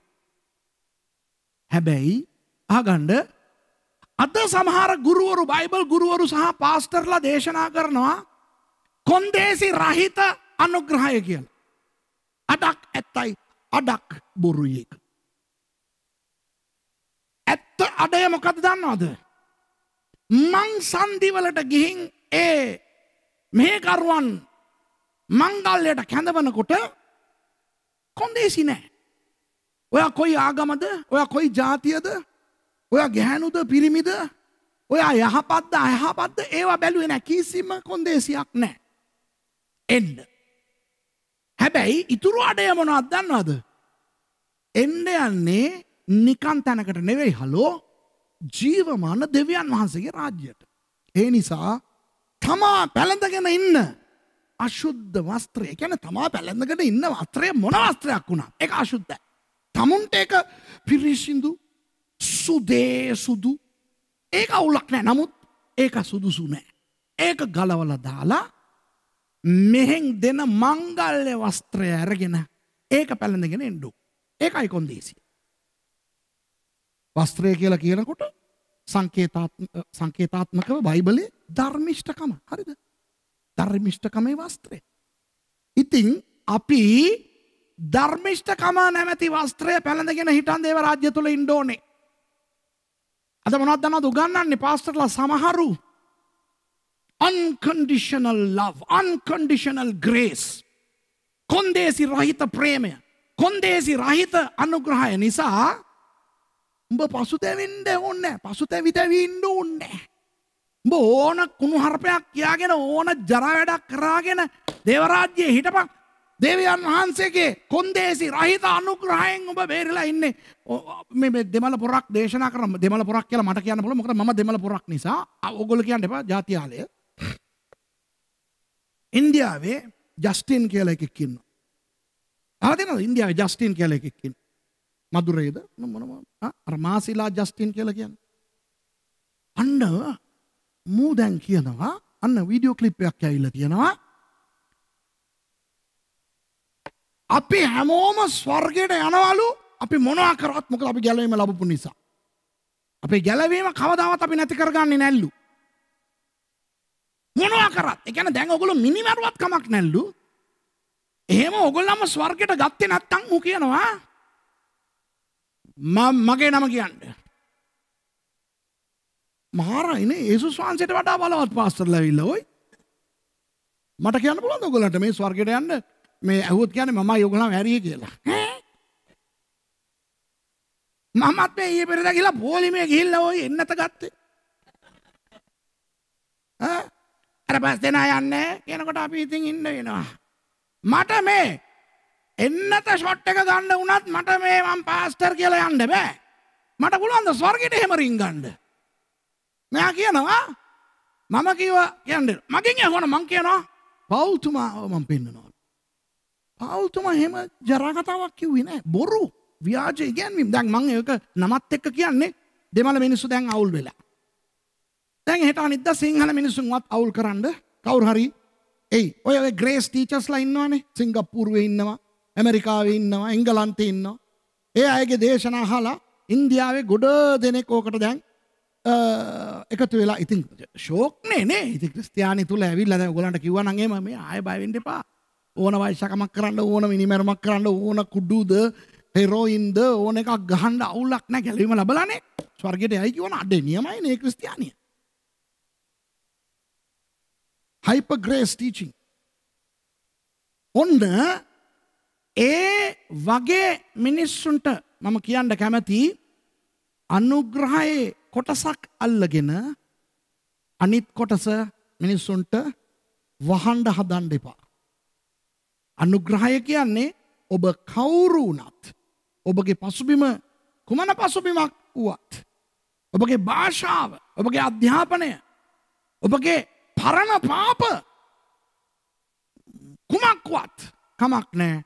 කොන්දේසි රහිතවයි යේසුස් වහන්සේ කුරුසියේ මැරුණේ තමා වෙනුවෙන්. අන්න ඒක තමයි කොන්දේසි රහිත අනුග්‍රහය. නමුත් ඒක එතනින් ඉවරයි. එතනින් එහාට කොන්දේසියක් පටන් ගන්නවා. මොකක්ද ඒ කොන්දේසිය? හරි වස්ත්‍රය පැළඳගෙන ඇතුළට එන්න. රජතුමා එනවා. එක්කෙනෙක් අර එයාගේ පරණ වස්ත්‍රය ඇඳගෙන එයා ඉන්නවා. හැවිල්ලා නිකන් සරදම් කතාවක් දාන්නේ. මොන කොහොමද අහන්නේ දන්නවද? යාළුවා කියලා කතා කරන්නේ. රජුරු අමුත්තන් දකින්න පැමිණි කාලේ එහි මංගල්‍ය වස්ත්‍රයක් නැඳ සිටි මිනිහෙකු දැක යාළුවා කොහොමද රජතුමා කතා කරේ? යාළුවා මංගල්‍ය වස්ත්‍රයක් නැතුව නුඹ කෙසේ මෙතනට ආයේ ඉදයි ඔහුට කිව්වේ. ඔහු වාක්‍රහිත විය. එවිට රජුරෝ කතා කොට මොහුගේ අත්පා බැඳ ආවද ඔය අනුග්‍රහය නිසා ගැලවීම ලැබලා දේව රාජ්‍ය තුල ඉන්න අපි අපේ පරණ වස්ත්‍රය ගලවලා දාලා අලුත් වස්ත්‍රය පැනඳගෙන ඉන්න නැත්තම් මොනවද වෙන්නේ යන්නේලු? මොහුගේ අත්පා බැඳ මොහු පිටත අන්ධකාරයේ දමාපල්ලා. පාතාලේ. එහිදී හැඬීමක් මොකද්ද? හැඬීමත් දත් මිටි කෑමත් වන්නේයි සේවකයන්ට කීවේ. කියලා යේසුස් වහන්සේ කියනවා මක්නිසාද යුදෙවන්ට කියනවා කැඳවනු ලැබුවෝ බොහෝය තෝරා ගනු ලැබූ ස්වල්පයයි කීසේක. මොකද්ද මේ කැඳවීමයි තෝරා ගැනීමයි. ඔක්කොටම කැඳවීම තියනවා ගැලවීමට එන්න. හැමෝම දැන් ගැලවීම ලැබලා ඉන්නවා අපි. නමුත් ගැලවීම ලැබපු පළියට අපිට ස්වර්ගයට යන්න බෑ. අපි ඒ ගැලවීම තුල නිරත වෙන්න ඕනේ. ශුද්ධකම ධර්මිෂ්ඨකම රැක ගන්න ඕනේ. ඒකයි උන්වහන්සේ ওই උපමාවෙන් අපිටත් අවවාදයක් නිකුත් කරලා තියෙන්නේ. දැන් තේරෙනවද මේ උපමාව? මොකද්ද? යුදෙව්වන්ට කියනවා ඔයගොල්ලෝ දෙවියන් වහන්සේට කීකරුුනේ නැහැ. උන්වහන්සේ ඕගොල්ලන්ව කැඳෙව්වා. ඕගොල්ලෝ එන්න බෑ කිව්වා. ඇයි? ඕගොල්ලන්ට වාසියක් නැති නිසා. අර පොඩි කෑමක් තිබ්බට රජ කෑමක් වුණාට එක වේලයිනේ. ඒ නිසා ඊට වඩා වටිනා යයි හිතන වගකීම් ව්‍යාපාර පස්සේ ඕගොල්ලෝ ගියා. ආත්මార్థකාමී වුණා. ඉතින් ඕගොල්ලන් ළඟට ආපු මෙහෙකාරයින්ව ඕගොල්ලෝ සරදම් කරලා ගහලා එලෙව්වා. දෙවියන් වහන්සේ බලන් ඉන්නේ උන්වහන්සේගේ වැඩසටහන නවත්තන්නේ නැහැ. එපා නම් එපා. උඹලට එපා නම් මටත් එපා. දැන් එහෙම අපේ දෙවියන් වහන්සේව එහෙම පෙන්වන්නේ නැහැනේ ක්‍රිස්තියානි අය. අපේ ක්‍රිස්තියානි අය අපේ දෙවියන් වහන්සේ ගැන බොහෝ අය හිතන්නේ මොනවද දන්නවද? අපි මොන විදිහේ හැසිරීමකින් මොන නාටකමක් දැම්මත් අපේ පස්සෙන් යේසුස් වහන්සේ එනවා කියන අනේ අර පල්ලියට එන්න බෑ අපි පාත් දානවා. පල්ලිය එන්නේ නැහැ. එන්නකෝ. මං ගැලවීමට එන්නේ එන්නකෝ. මං දසේ කොටස දාන්නේ නැහැ. දාන්නකෝ නැත්තම් පල්ලිය සල්ලි නැහැ. මම සේවයට එන්නේ. සමහර පාත් දානවා දැකලා තියෙනවද? මට මෙහෙම මගේ පුතාට රස්සාවක් ලැබුණා නම් මං පල්ලිය එනවා. නිකන් අපේ දෙවියන් වහන්සේට මෙයා පල්ලිය එන්න ඕනේ වගේ. ටක් ගාලා රස්සාවක් දීලා මෙයාව පල්ලියට ගේන්න. ඒකට ඉන්න වෙනම සෙට් එකක්. කුකුල් කිලෝ එකකින් සෑහෙන වැඩ ගන්න පුළුවන් දෙවිවරු මන් දන්නවා. අරක්ක බෝතලයක් දීලා අරක්ක බෝතලයක් දුන්නා නම් සමහර දෙවිවරු මම දැන් දිව්‍ය ලෝකේ නැතුව ඇති. දිව්‍ය ලෝකේ අපේ ලංකාවේ තියෙන බඩු නෑ. ඉතින් අපේ ලංකාවේ තියෙන සමහර කටුකම්බියා නම් මනම් ගිහිල්ලා සමහර දෙවිවරුන්ට දීලා අරුගේ කකුල කටපන් කියනවා මේ දෙවියෝ කියලා කටනවා. වෙනවා හලෝ. හැබැයි අපේ දෙවියන් වහන්සේ එහෙම නෙවෙයි. අපේ දෙවියන් වහන්සේ කවුද? සර්ව බලධාරී. උන්වහන්සේ පිටිපස්සෙන් කෙලහලාගෙන යන්නේ නැහැ. ඒ නිසා උඹලා ඉවරයි. මං සන්දි වලින් මිනිස්සු කියනවා කියලා අන්‍ය ජාතින් කියනවා. දැන් අපි මං සන්දි වල හිටපු අපි රජමාලිගාවේ ඇවිල්ලා දෙවියන් වහන්සේත් එක්ක ඉන්නවා. වස්ත්‍රය පැළඳගෙන ඉමු. ධර්මිෂ්ඨකමේ, ශුද්ධකමේ වස්ත්‍රය අපි පැළඳගෙන ඉමු. මේකයි මේ උපමාව. දැන් දැක්කද මේ මිනිසුන්ට කොහොමද රිදෙන්න ඇත්තේ කියලා. අපිටත් මේක තුළ හොඳ ආශිර්වාදයකුත් අවවාදයකුත් තියෙනවා. නේ? හොඳයි. දැන් මොනවද කරේ?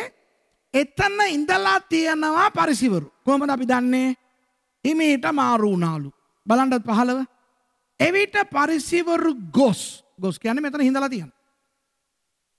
එහෙනවද? එතන ඉඳලා තියෙනවා පරිසිවරු. හිමීට එතනින් ගොස් කතාවෙන් උන්වහන්සේ කෙසේ අසු කර ගනිමුදැයි මන්ත්‍රණ කළෝය. මොකද උන්ට දැන් මල පැනලා තියෙන්නේ පරිසිවරුන්ට එපා වෙලා තියෙන්නේ. අපිව කැපුවානේ ඕයි. කතාවෙන්ම මෙයාව අල්ලමු කියලා දැන් කුමන්ත්‍රණ කරනවා. ඔන්න මතුනා සැලැස්ම. මොකද්ද? ඔව්හු හෙරෝදිවරුන් සමග තමුන්ගේ ගෝලයන් උන්වහන්සේ ළඟට යව්වෝය. කවුද හෙරෝදිවරුන් කියන්නේ? ඒදොම්වරු. හෙරෝද් රජතුමා ඒදොම්වරයෙක්නේ. ඒදොම්වරුත් එක්ක මේගොල්ලන්ගේ ගෝලයින්වත් යවනවා. හොඳට අහගන්න. යුදෙව්වන් සහ ඒදොම්වරු එකතු වෙලා එනවා යේසුස් වහන්සේ ගාවට. ඒදොම්වරු කියන්නේ ඒසාවගේ පරම්පරාවෙන් ආපු අය. යුදෙව්වන් කියන්නේ යාකෝබ්ගේ පරම්පරාවෙන් ආපු අය. ඒසාවෝගේ පරම්පරාවෙන් ආපු අයව සහ යාකෝබ්ගේ පරම්පරාවෙන් ආපු අයව එකතු කරලා ඒ කියන්නේ ඒ දෙන්නම කියන්නේ ඊසාක්ගේ පුතුනේ. යවනවා යේසුස් වහන්සේ ළඟට මේ දෙගොල්ලෝ එකතු වෙලා රෝමයට විරුද්ධව කතා කරන්න. එහෙමනම් යේසුස් වහන්සේ ආබ්‍රහම්ගේ පුත්‍ර මතේ උපතේ කොහොමද පටන් ගන්න යේසුස් වහන්සේ ගැන? ආබ්‍රහම්ගේ පුත්‍ර වූ, දාවිද්ගේ පුත්‍ර වූ යේසුස් කියලානේ කියන්නේ. මතෙව් 1:1. ඉතින් යේසුස් වහන්සේ ළඟට ආබ්‍රහම්ගේ පුතුන්ව නියෝජනය කරන, ඊසාක්ගේ පුතුන් දෙන්නවම නියෝජනය කරන, ඒසාව යාකෝබ් දෙන්නවම නියෝජනය කරන ඒදෝම්වරු වන හෙරෝදිවරුන් වයි මේගොල්ලන්ගේ ගෝලයෝ යුදෙව්වරුන් වයි යවනවා රෝමයට විරුද්ධව කතා කරන්න. එහෙමනම් යේසුස් වහන්සේ අනිවාර්යයෙන්ම රෝමයට විරුද්ධව කතා කරන්න ඕනේ. ආර ගේමක් දෙන්නේ නේ. අනේ ඔයගොල්ලන්ට තේරෙනවද? තේරෙනවද ඔයගොල්ලන්ට ඒක? තේරෙන්නේ නැද්ද? තේරෙනවනේ. හරි. thank you. ඔයගොල්ලන්ට තේරෙනවද? මොනවා කරන්නද? මොකද්ද දන්නවද ප්‍රශ්නේ? දැන් මේ දෙගොල්ලෝ ඇවිල්ලා යේසුස් වහන්සේට අයිස් තියනවා. අයිස් තියන අයව විශ්වාස කරන්න එපා. ඔයගොල්ලන්ට ඇවිල්ලා අනේ ඔයාලා නියමයි අප්පා. ඔයා නම් මාර මහාචාර්යවරේ. පාස්ටර් සුරේෂ් ඔයා නම් ඒකයි මම ඔයා විශ්වාස කරන්නේ නැත්තේ. බලමු යේසුස් වහන්සේට අයිස් තියපු විදිය කොහොමද කියලා. දැන් එන්නේ මොකටද? අහු කරගන්න. එන්නේ මොකටද? අහු කරගන්න. හැබැයි කියන්නේ මොනවද කියලා බලන්න. ඔව්හුද ආචාර්යින් වහන්සේ. කොහොමද අමතන්නේ යේසුස් වහන්සේට? හලෝ නෙවෙයි. මිනිහෝ නෙවෙයි. මල්ලි නෙවෙයි. උන්වහන්සේට වයස 33 නේ මල්ලි කියන්න පුළුවන්. මල්ලි නෙවෙයි. කොහොමද කතා කරන්නේ? ડોක්ටර්. අපිට ආසයිනේ කවුරුහරි අපිට ડોක්ටර් කියනවා නම් පාස්ටර්ස් හරි ආසනේ ඒකනේ රෙවරන්ට් කැල්ල දාගන්නේ. දැකලා තියෙනවද මම නිතරම කියනවානේ. එන්නේ පාස්ටර්ස් කොන්ෆරන්ස් එකට මෙතන නම ගහගන්නේ පාස්ටර් සුරේෂ් කියලා. ඒක මම කියලා තියෙනවා අහලා තියෙනවද ඔයගොල්ලෝ? පාස්ටර්ස් කොන්ෆරන්ස් මං පාස්ටර්ස් කොන්ෆරන්ස් වලට කීයක් ගිහිල්ලා තියෙනවද? මමත් ඉස්සරේම තමයි ලියාගන්න. පාස්ටර් සුරේෂ් හරි ආසයි ලියාගන්න. පස්සේ ඕඩිනේෂන් ලැබුවාම රෙවරන්ට් සුරේෂ් කියලා දාගන්න. පස්සේ තමයි මට මීටරුනේ පාස්ටර්ස් කොන්ෆරන්ස් එකට ටේලර්ලයි බාබර්ලයි එන්නේ නැහනේ බං කියලා. නෑ පාස්ටර්ස් කොන්ෆරන්ස් එකට එන්නේ පාස්ටර්ලානේ. ටේලර්ලා එනවද? ඉස්සර ටේලර් දැන් පාස්ටර් නම් කමක් නෑ. ඉස්සර බාබර් දැන් පාස්ටර් නම් කමක් නෑ. හැබැයි දැන් ටේලර් දැන් බාබර් එන්නේ නෑනේ. එහෙනම් පාස්ටර්ස් කොන්ෆරන්ස් එකට ගිහලා අයි පාස්ටර් කියලා දාගන්න ඕනේ. ඉතින් එහෙම අදුවට අපේ අයියාලට දැන් ලෙඩක් ඇවිල්ලා තියෙනවා. ඒ කෙනෙක් මගෙන් අහනවා ඒක මම දන්නේ මම බලාගෙන ඉන්නවා ඇති මේ ඇන්ටි කෙනෙක් මගෙන් අහනවා මේ එක පාස්ටර් කෙනෙක් ගහලා තියනවලු rt.rev right reverend bishop කියලා යාගේ නම දාලා තියනවලු. ඇත්තටම මේ ඇන්ටි මගෙන් අහනවා rt කියන්නේ retired ද කියලා. ආන්ටි පොඩ්ඩයින්න නිකන් හදිසි වෙලා hina වෙන්න එපා. කී දෙනෙක්ද දැනගෙන හිටියේ rt කියන්නේ right කියලා. මොකද ඕක පෙන්තකොස්ත ක්‍රිස්තියානීන් තුල තිබ්බේ නෑ. අපේ පෙන්තකොස්ත ඩයල් එකක් තමයි ඕක දාගෙන ඉන්නේ. rt.rev rev දන්නවා දැන් රෙවරන්. ඊට පස්සේ dr දන්නවා derailed නෙවෙයි ડોක්ටර් කියලා. ඊට පස්සේ මෙයාට බිෂප් කියලාත් දාගෙන. දැන් ඒ ඇන්ටි මගෙන් අහනවා පාස්ටර් rt කියන්නේ රිටයර්ඩ්ද? එයා අහිංසකව අහනවා මේ පාස්ටර් රිටයර් වුණාද කියලා. මාර ජෝක් එකක්. ඊට පස්සේ මම එයාට පැහැදිලි කරන්නේ ඔය rt කියන්නේ රයිට්. ඒ කියන්නේ රෙවරන්ට් කියන්නේ රෙවරන්ට්. එතනින් උඩට ගියාම රයිට් රෙවරන්ට්. ඒ කියන්නේ මෙච්චර කල් රෝංග් රෙවරන්ට් වෙලා ඉඳලා තියෙන්නේ. රෙවරන්ට් එකත් රයිට් කරගන්න එපා. ඒ කියන්නේ රෝදේ වාහනේ දැන් වාහන එලවන කට්ටිය අපි දන්නවා අපි අලුත් ටයර් එකක් අරන් දාගන්න. අලුත් ටයර් එකක් දාගත්ත පළියට එලවන්න මෙහෙම යන්නේ. ඇයි? වීල් ඇලයින්මන්ට් කරන්න ඕනේ. ඔක හයි කරලා තිබ්බට රෝං විදියට හයි වෙන්නේ. ඒක රයිට් කරන්න ඇලයින් කරන්න ඕනේ. ඒ නිසා රෙවරන්ට් සෙල්වරාජා, රෙවරන්ට් රණසිංහ, රෙවරන්ට් රාමචන්ද්‍රන් අපි රෙවරන්ට්ලා තාම රයිට් වෙලා නැහැ. රෝං රෙවරන්ට්. ඒකයි මම රෙවරන්ට් කැල්ල පාවිච්චි කරන්නේ නැත්තේ. ඇයි? මට රෝං දේවල් එපා. එහෙමනම් කවුරු හරි ආව රයිට් කරා නම් නෑ මම රයිට් වෙලා ඉන්නේ ඇති. මහත් ජරාවක් නේ. කුණු හරපයක්. යේසුස් වහන්සේ ළඟට ඇවිල්ලා මම ඕක තමයි කරන්නේ. ආචාර්යනි, ડોක්ටර් ජීසස්, රෙවරන්ට් ජීසස්. ඊට පස්සේ බලන්න දේවල් තුනක් කියනවා. බටර් ගහනවා කියන්නේ අම්මෝ ඕස්ට්‍රේලියන් බටර් නිව්සීලන්ඩ් බටර් මාජරින් හිටන් ගහන. ඔබ සැබෑ කෙනෙක් බවත් අම්මේ අනේ ඔයගොල්ලෝ ගාවට කවුරු ආවිල්ලා කිව්වනම් ඔයා නම් අවංක එක්කෙනෙක් නේ කියලා කොහොම තියෙයිද? ආසයිනේ. හැබැයි ඒක ඇත්තද මෙතන අවංක කවුරු හරි ඉන්නවා එක්කෙනෙක් කියලාද අවංක? අවංක ඉන්නවද එක්කෙනෙක් හරි? නෑ. කවුරු හරි අවංක හිටියානම් යන්න ඕගොල්ලෝ අවංක නම් ඕෆ් කරලා යන්න. මොකද අවංක ඔබ වංක මගේ දේශනාව මොකටද අහන්නේ? අවංක ඔබ මොකටද වංක පාස්ටර් කෙනෙක්ගේ පල්ලියේ ඉන්නේ? අපි කවුරුත් අවංක නෑ. ඉතින් යේසුස් වහන්සේට ඇවිල්ලා කියනවා ඔබ සැබෑ කෙනෙක් බවත් දෙවියන් වහන්සේගේ මාර්ගය සැබෑ ලෙස උගන්වන බවත් wonderful teacher non heretic මාරයිනේ වාෂා මනුෂ්‍යයන්ගේ තරාතිරම් නොබලන බැවින් කිසිවෙකු නොසලකන බවත් දනිමු. වා ඔයට වැඩිය ග්‍රැජුවේෂන් එකක් ඕනේ දහලු. මේගොල්ලෝ ඇවිල්ලා කියනවා ඔබ ඩොක්ටර් කෙනෙක් ආචාර්ය තුමනි ඔබ සැබෑ මිනිසෙක්. කිසිම බොරුවක් නැහැ. ඒ වගේම ඔබ වහන්සේ වගේ කවුරුත් උගන්වන්න බෑ. නියම ටීචර් බෙස්ට් ටීචර්. ඒ විතර නෙවෙයි ඔබතුමා මිනිස්සුන්ගේ තරාතිරම් බලන්නේ. හැමෝම ඔබතුමාට එකයි නේ කියලා එබැවින් ඔබ සිතන්නේ කුමක්ද? ඒ නිසා මෙච්චර හොඳ ඔයා මොනවද හිතන්නේ කියලා අපි දැනගන්න ආසයි. මොකද අපිත් ඒ විදිහට හිතන්න. මොකද්ද? කායිසරට ආදායම් දීම යුතුයද අයුතුයද කියා අපට කිව මැනවයි කිව්වේ. කායිසර් කවුද? රෝමානු අධිරාජ්‍යවරයා. දැන් මේගොල්ලෝ බදු ගෙවනවානේ. බදු ගෙවන ඕනම කෙනෙකුට රිදෙනවානේ.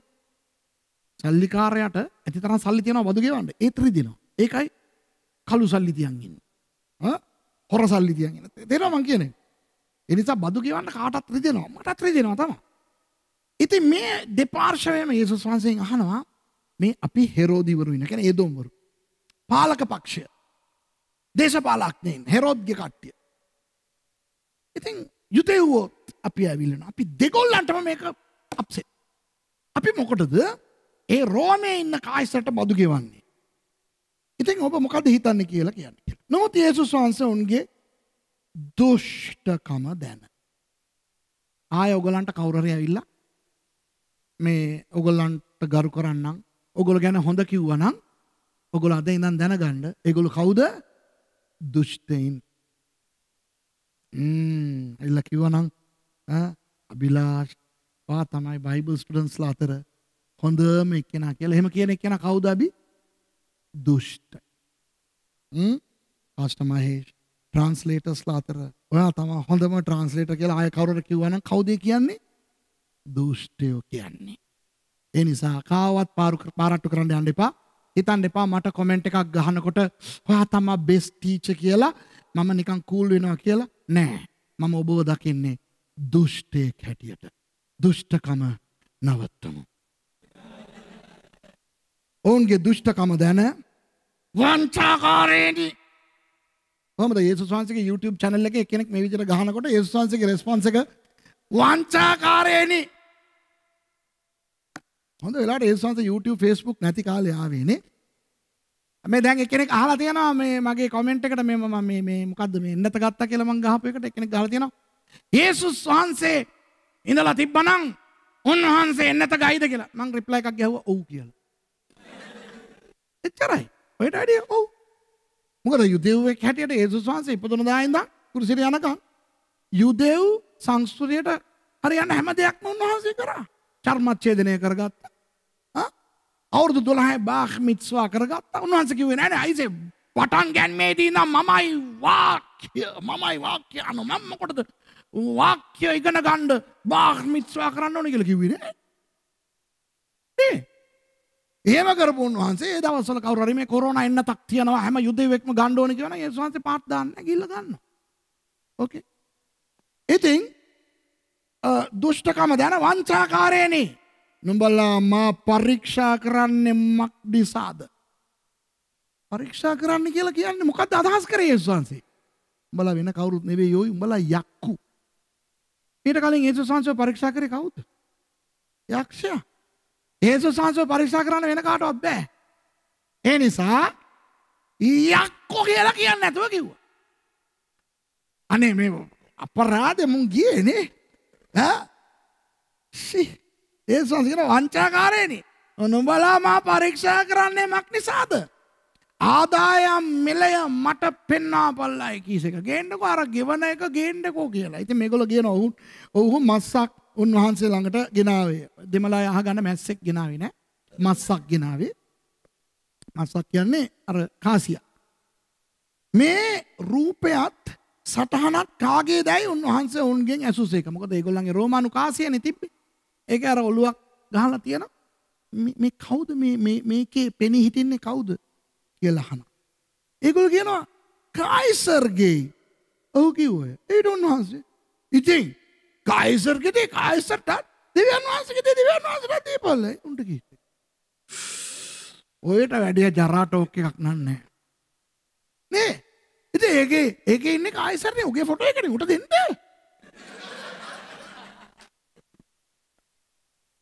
උගේ ෆොටෝ එක ඕගොල්ලෝ අයි පස්සේ තියන් ඉන්න ඌ ලව් කරනවද ඕගොල්ලෝ? දැන් අපි එහෙමනේ ලව් කරන එකේ කෙනත් එකාගේ ෆොටෝ එකනේ අපි තියන් ඉන්නේ. නැත්තම් අපේ දරුවාගේ ගෑණිගේ අම්මගේ ඒ වගේ අපි ආදරය කරන. ඉතින් මොකටද කායිසර්ගේ ෆොටෝ එක ඕගොල්ලන්ගේ පස්සේ එකේ උට දෙන්න?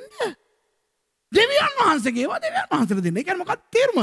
කායිසර්ගේ ඒවා දෙවියන් වහන්සේට දෙන්න ඕනෙත් නෑ. දෙවියන් වහන්සේගේ ඒවා ගිහිල්ලා කායිසර්ට දෙන්න ඕනෙත් නෑ. උගේ ඒවා උට දෙන්න. දෙවියන් වහන්සේගේ ඒවා දෙවියන් වහන්සේට දෙන්න. any problem කියලා අහනවා. ඊට පස්සේ ඔහු ඒ අසා බලන්නකෝ. ඔහු ඒ අසා මවිතව මොකක්ද අයිසේ මේ මෙහෙමවත් මිනිහව කුටු කරගන්න බෑනේ. උන්වහන්සේ අත්හැර ගියෝය. දැන් කවුද ගියේ එතනින්? පරිසිවරු, ඒගොල්ලන්ගේ ගෝලයෝ, ඒදොම්වරු. ඒ කියන්නේ හෙරෝදිවරු. දැන් ඉතුරු වෙලා ඉන්නේ කවුද? සදුසිවරුයි ලියන්නෝයි. දැන් යේසුස් වහන්සේ දෙනවා ඇටැක් එක සදුසිවරුන්ට. අහගන්න 23 ඉඳන්. නැවත නැගිටීමක් නැතයි කියන සදුසිවරු එදා උන්වහන්සේ වෙතට ඇවිත්. දැන් ගියානේ මේගොල්ලෝ. අරගොල්ලෝ ගියාම මුන් ටිකක් ෂේපන මේ මම අලුත් ගිවිසුම් සමීක්ෂණයේ මම උගන්වලා තියෙනවා. ඒකේ හරි එහෙම නැත්නම් අර අවුරුදු 400ක කාලේ ගැන ඔක YouTube එකේ තියෙනවා. නිහඬ කාලය ඔය දෙකෙන් කෝකේ හරි මම උගන්වලා තියෙනවා. පරිසිවරු කවදාද පටන් ගත්තේ? සදුසිවරු කවදාද පටන් ගත්තේ? නිහඬ කාලේ පාඩමෙලු. හරි. අර අවුරුදු 400ක නිහඬ කාලේ පාඩමේ මම කියලා දීලා තියෙනවා. ඒගොල්ලෝ කවදාද පටන් ගත්තේ? ඒගොල්ලෝ පරණ ගිවිසුමේ හිටියේ නෑනේ. කොහෙන්ද මතුනේ? මොකක්ද ඒගොල්ලන්ගේ ස්ථාවරයන් කියලා. සදුසිවරු නැවත නැගිටීම විශ්වාස කරේ නෑ. පරිසිවරු ඒක විශ්වාස කරා. දැන් පරිසිවරු එතනින් ගියානේ. සදුසිවරුන්ට දැන් සන්තෝෂයි අරුන් නෑ ඇටැක් එකට. යේසුස් වහන්සේව දැන් කොටු කරමු කියලා ප්‍රශ්නයක් අහනවා. ආචාර්යයන් වහන්සේ අන්න ආය. යමෙකු දරුවන් නොලැබ මලොත් ඔහුගේ සහෝදරයා විසින් ඔහුගේ භාර්යාව සරණ පාවාගෙන සහෝදරයා නමට දරුවන් උපදවන්නට ඕනෑයි මෝසෙස් විසින් කියා තිබේ. බයිබලයේ කියලා තියෙනවා එහෙම. අප අතරේ සහෝදරයෝ 7 දෙනෙක් සිටියෝය. ඇත්තට හිටියා වගේ මම බොරු කතාවක් කියනවා. පළමුවෙනියා භාර්යාවකු සරණ පාවාගෙන දරුවන් නොලැබ මැරුණු බැවින් ඔහුගේ භාර්යාව සහෝදරයාට වූවාය. දෙවෙනි තුන්වෙනි සත්වෙනි තැනැත්තා දක්වත් එසේම වූයේ. මේ ඇන්ටි කෙනෙක් කසාද බැඳලා ළමෙක් නැතුව එයාගේ හස්බන්ඩ් මැරුණා. හස්බන්ඩ්ගේ මල්ලිව බැඳා. එයාත් මැරුණා. එහෙම මල්ලිලා ඒ සහෝදරයෝ 7 දෙනෙක්වම බැඳා 7 දෙනාම මැරුණා. දැන් ළමෙක් නැහැ. දැන් සියල්ලන්ට පසු ස්ත්‍රීද නැසුණාය. ඇන්ටිත් මැරුණා. සියල්ලන්ම ඈ සරණ පාවාගත් හේයින් නැවත නැගිටීමේදී ඈ ඒ 7 දෙනාගෙන් කාගේ භාර්යාව වන්නේදැයි ඇසුවෝය. දැන් මේ වගේ ප්‍රශ්න මගෙනුත් සමහර දෙනා අහනවා. තරහ වෙන්න එපා. මෙහෙම ප්‍රශ්න අහපු කෙනෙක් මේක අහන් ඉන්නවා නම් සමහරව අහනවා මම ආදරය කරපු බල්ලා මැරුණා. ඌ ස්වර්ගයට යයිද කියලා. ස්වර්ගයට බල්ලා යයිද?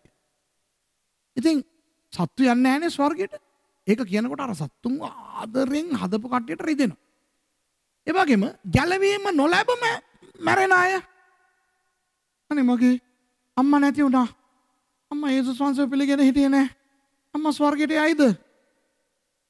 යේසුස් වහන්සේ පිළිගත්තේ නැත්තම් කවුරුත් ස්වර්ගයට යන්නේ නැහැ කියන එක තමයි ඇත්ත. තිත්ත ඇත්ත. නමුත් ඒ වගේ අයව සනසන්න බොරු ඉගැන්වීම් සභා ඉතිහාසය තුළ ආවා.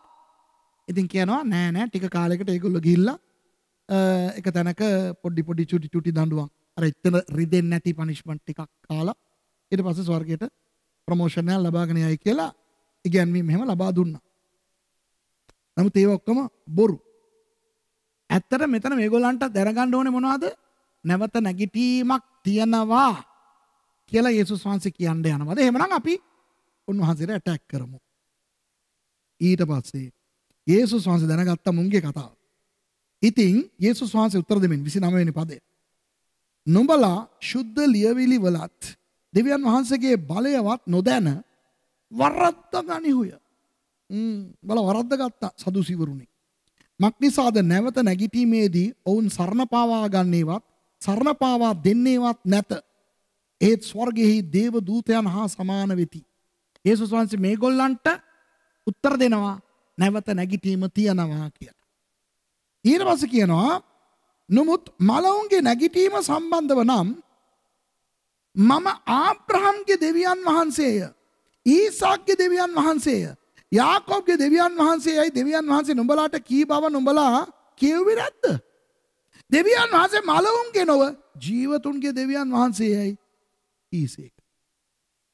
ඒ කියන්නේ ලෝකයට ආබ්‍රහම් ඊසාක් යාකෝබ් මැරලා ඉවරයි. ඒගොල්ලන්ගේ සෝන් ගෙවල් තියෙනවා. මැක්ෆෙලා වල. හෙබ්‍රෝන් වල. හැබැයි දෙවියන් වහන්සේ ආබ්‍රහම්ගේ ඊසාක්ගේ යාකෝබ්ගේ දෙවියන් වහන්සේ නම් උන්වහන්සේ මැරුණ අයගේ දෙවියන් වහන්සේද? එහෙම නැත්නම් ජීවත් වෙන අයගේ දෙවියන් වහන්සේද? මොකද්ද උන්වහන්සේ කියන්න හදන්නේ යේසුස් වහන්සේ? ආබ්‍රහම් ඊසාක් යාකෝබ් මෙලොවට මැරුණාට දැන් මැරලා නෙවෙයි ඉන්නේ පණ පිටින් ඔවුන් පාරාදීසයේ ඉන්නවා. ඒක තමයි ඇත්ත. නැවත නැගිටීම කියන්නේ ඒගොල්ලෝ නැවත ඒ දේහෙන් මේ ලෝකේ නැවත නැගිටින එක එච්චරයි. මරණය කියන්නේ අපිට අවසානය නෙවෙයි කියන එකයි යේසුස් වහන්සේ සදුස්සිවරුන්ට කියලා දෙන්න හදන්නේ. මරණය කියන්නේ අපිට අවසානය නෙවෙයි. අපි සදා කාලයට ජීවත් වෙන්න මවන ලද්දන්. ඒක තමයි උන්වහන්සේ කියන්නේ. සමූහයෝ ඒ ආසා උන්වහන්සේගේ ඉගැන්වීම ගැන විශ්මපත් වූයේ. කවුද ඒ විදිහට හිතලා තියෙන්නේ මීට කලින්? දැන් අපි වුණත් හිතමුකෝ. දැන් අපි ආදරය කරපු අපේ බොහෝ අය නැති වෙලා නොමැරිලා ඉන්නේ. දැන් මම අත උස්සන්න කිව්වනම් හැම කෙනාම අත උස්සයි. ඒගොල්ලෝ දෙවියන් වහන්සේ තුල නම් සැතපුනේ. දැන් ඒගොල්ලෝ මැරිලාද පණ පිටින්ද? ඒකයි මගේ ප්‍රශ්නේ. කො කියන්න මට. දැන් මේ දවස්වල කොවිඩ් නිසා බොහෝ ශුද්ධවන්තයින් නැති වෙනවා. දැන් ඔය මේ කොවිඩ් ඉන්ජෙක්ෂන් එකට විරුද්ධව කතා කරන සමහර මිනිස්සු නිකන් මෝඩ කතා කරනවා. හැබැයි අද බොහෝ අය ඒ එන්නත ගන්න නැතුව නිකන් මිය යන අවස්ථා තියෙනවා. දැන් ඒ එන්නත පැත්තකින් තියමුකෝ. දැන් වසංගතේ අපේ කුඩාරමට එන්නේ නැල්ලු. මම ගියාම මාර කමෙන්ට් එන්නේ මේ එහෙනම් අර කොවිඩ් හැදිලා මේ අවුරුද්දක් එකමාරක් ඇතුළත නැති වුණු ශුද්ධවන්තයින් ඔක්කොම පව්කාරයින්ද? පාස්ටර්ලා කී දෙනෙක් නැති වුණාද? ඒගොල්ලෝ පව්කාරයෝද?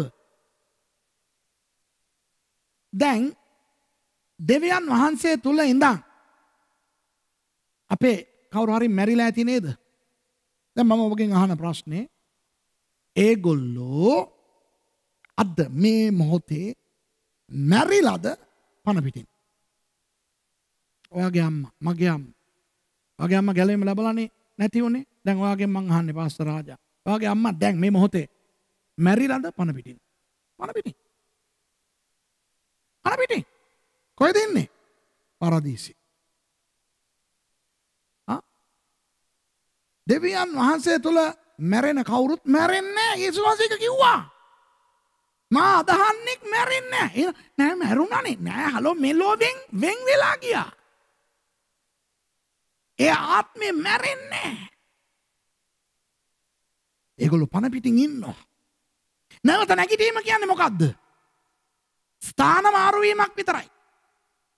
පාරාදීසෙන් මේ පොළොවට ඇවිල්ලා අර හිටපු ශරීරය ඒක අලු වෙලා යන්න ඇති, පස් වෙලා යන්න ඇති, මොනවා හරි වෙලා යන්න ඇති. නමුත් ඒවා මොනවා හරි ආකාරයෙන් තියෙනවනේ. කිසිම පදාර්ථයක් එහෙමම රහත් වෙන්නේ නැහැ. ඒක තවත් රූපයක් අරගෙන මොකක් හරි එකක් හැටියට තියෙනවා. දැන් ඕගොල්ලෝ මේ මරුණ කෙනෙක්ව අපි පුච්චමුකෝ. අලු තියෙනවනේ. අලු හැටියට හරි ඒ දේහය තියෙනවනේ. මවපු දෙවියන් වහන්සේට පස් වලින් ශරීරයක් නවන්න පුළුවන් නම් ඒ ශරීරය නැවත පස් වෙලා නැත්තම් දූවිලි වෙලා නැත්තම් මේ අලු වෙලා ගියාම නැවත ඒ ශරීරය හරි ගස්සන්න බැරිද? පුළුවන්. ඒ පණ පිටින් ඉන්න කෙනා ඇවිල්ලා ඒ දේහයට ලැබෙන මොකක්ද ඒකට කියන්නේ? ප්‍රතිසංස්කරණයද? Rehabilitation. The resurrected body. ඒ ශරීරය තමා නැවත නැගිටින්නේ. ඒකට එකතු වෙලා ශුංගාල ස්වර්ගයට යනවා. පාරාදීසෙන් ලෝකයට ආවා. ශරීරයත් එක්ක ආපහු ජොයින් වුණා. ඔසවා ගැනීමේදී පණ පිටින් එන්න අපිට කලින් ඒගොල්ලෝ ස්වර්ගයට යනවා. අන්න ඒක තමයි දෙවියන් වහන්සේගේ ක්‍රමවේදය. ඒ නිසා දෙවියන් වහන්සේ තුල මැරුණු කිසි කෙනෙක් මැරිලා නැහැ. ආබ්‍රහම්ගේ දෙවියන් වහන්සේ, ඊසාක්ගේ දෙවියන් වහන්සේ, යාකෝබ්ගේ දෙවියන් වහන්සේ ඒගොල්ලෝ මැරුණා අයද? මලවුන්ගේ දෙවි කෙනෙක් නෙමෙයි අපේ දෙවියන් වහන්සේ. අපේ දෙවියන් වහන්සේ ජීවමාන දෙවියන් වහන්සේ, ජීවමාන අයගේ දෙවියන් වහන්සේ. ආමෙන්. ඒ නිසා මේගොල්ලෝ පුදුම වුණා. ඊට පස්සේ බලමු 34. උන්වහන්සේ සද්දූසිවරුන් නිශ්ශබ්ද කළ බව පරිසිවරු අසා. දැන් මේගොල්ලෝ පරිසිවරු ඉස්සල්ලා නෝන්ඩි නැතුව මාරු වෙලානේ හිටියේ. උන්ට දැන් ෆුල් හැපි. අන්න අපි මෙහාට ආපුවම අරෙන් අහලා හොඳට මඩ ගාගත්තලු කියලා. ඒගොල්ලෝ එකට රැස් වූයේ. ඔවුන් අතරින් ව්‍යවස්ථාව උගන්වන්නෙක් උන්වහන්සේ පරීක්ෂා කරමින්. අන්න දැන් එනවා බයිබල් ස්කෝලර් කෙනෙක්. අයිසේ මොන ප්‍රශ්න ඇහුවත් යේසුස් වහන්සේ උත්තර දෙනවනේ. කපලානේ ওই දාන්නේ. අපි වරිපණන් ගැන කතා කරත් කපනවා. මලවුන්ගෙන් නැගිටිම ගැන කතා කරත් කපනවා. මොනවා ඇහුවත් කපනවා. දැන් අපි යවමු එයත් එක්ක කතා කරන්න. අපේ පැත්තෙන් මහාචාර්යවරයෙක් දැන් එනවා. ඒගොල්ලන්ගේ පැත්තෙන් ලොකු දේව ධර්මාචාර්යවරයෙක්. එයා ඇවිල්ලා අහනවා, ආචාර්යනි, ව්‍යවස්ථාවෙහි ඊතා උතුම් ආඥාව කොයි එකදයි ඇසුවේ? දැන් අහගන්න. දැන් ඔයගලන්ට එක දෙයක් පෙන්වන්න ඕනේ. දැන් මෙතනට ආවේ ඇයි? පරිසීවරුන්ට මෙයා ගහලා පරිසීවරුන් මේ කවුද? සදුස්සීවරුන්ව පැරද්දුවා කියලා දැනගෙන නේ පරිසීවරු ඇවිල්ලා ඉන්නේ. මුන් අතරම කිසිම සමාදානයක් නැහැ. ඒගොල්ලොත් යුදෙව්වෝ, මේගොල්ලොත් යුදෙව්වෝ. නමුත් ඒගොල්ලෝ අතරම ඒගොල්ලෝ කිසිම සමාදානයකින් නෙවෙයි ඉන්නේ. දැන් ඇවිල්ලා අහනවා උතුම් ආඥාව කෝකද කියලා. උන්වහන්සේ උට කතා කොට තාගේ මුළු හෘදයෙන්ද, තාගේ මුළු ආත්මයෙන්ද, තාගේ මුළු බුද්ධියෙන්ද තාගේ දෙව් ස්වාමීන් වහන්සේට ප්‍රේම කරව. මේක උතුම් වූ පළමුවෙනි වූ ආඥාවය. දැන් මේක ප්‍රශ්නයක් නෑ. මේක අපි ගොඩක් දේශනාවල අහලා තියෙනවා. දැන් ඔයගලන්ට මේ පදයෙන් යම් දෙයක් තේරෙනවා නම් ඒක හරි. මුළු හෘදයෙන්ම, මුළු ආත්මෙන්ම, මුළු ශක්තියෙන්ම, මුළු බුද්ධියෙන්ම අපි දෙවියන් වහන්සේට ප්‍රේම කරන්න ඕනේ. ඒක කිව්වා. නමුත් ඊළඟට දෙනවා මෙය හා සමාන දෙවෙනි එකක් තිබේ. එනම් තටමෙන් තාගේ අසල්වැසියට ප්‍රේම කරව යනුය. ඒ කියන්නේ උඹට ප්‍රේම කරනවා වගේ අර දැන් සදුසිවරු කියන්නේ උන්ටත් ප්‍රේම කර. අනේ බලන්නකෝ කොහොමද? ඒක තමයි කොන්ටෙක්ස්ට් එක. ඒක තමයි මම පෙන්වන්න හදන්නේ. මේ දැන් උඹ ආවේ අර සද්දුසිවරුන්ට මම මඩ ගහලා යවුවා කියන ජොලියෙන් නේ. ඉස්සල්ලා උඹලා මෙතන හිටියානේ. උඹලාට ෂොට් එක දෙනකොට උඹලා නෝන්ඩි නැතුව මාරු වුණානේ. දැන් ආවේ අර උඹලාට වැදුන එක උඹලාට අමතක වුණා. උඹලා ප්‍රේම නොකරන අයට වැදුනහම මේක අපිට වෙනවා. ඒක දන්නවද? දැන් අපිට තුවාලයක් එනවා කියන්නකෝ. මම දන්නේ නැහැ ඔයාලට වෙනවා කියලා මට නම් වෙනවා. අපිට තුවාලයක් එනවා කියන්නකෝ. ගහලා අපි වේදනාවෙන් ඉන්නකොට පොඩ්ඩකින් තවත් එක්කෙනෙකුට ඒ තුවාලේ වැදුනම පොඩ්ඩකට අපේ තුවාලේ අපේ වේදනාව අමතක වෙනවා. ඇයි? රයටත් උනානේ ෆුල් හැපි.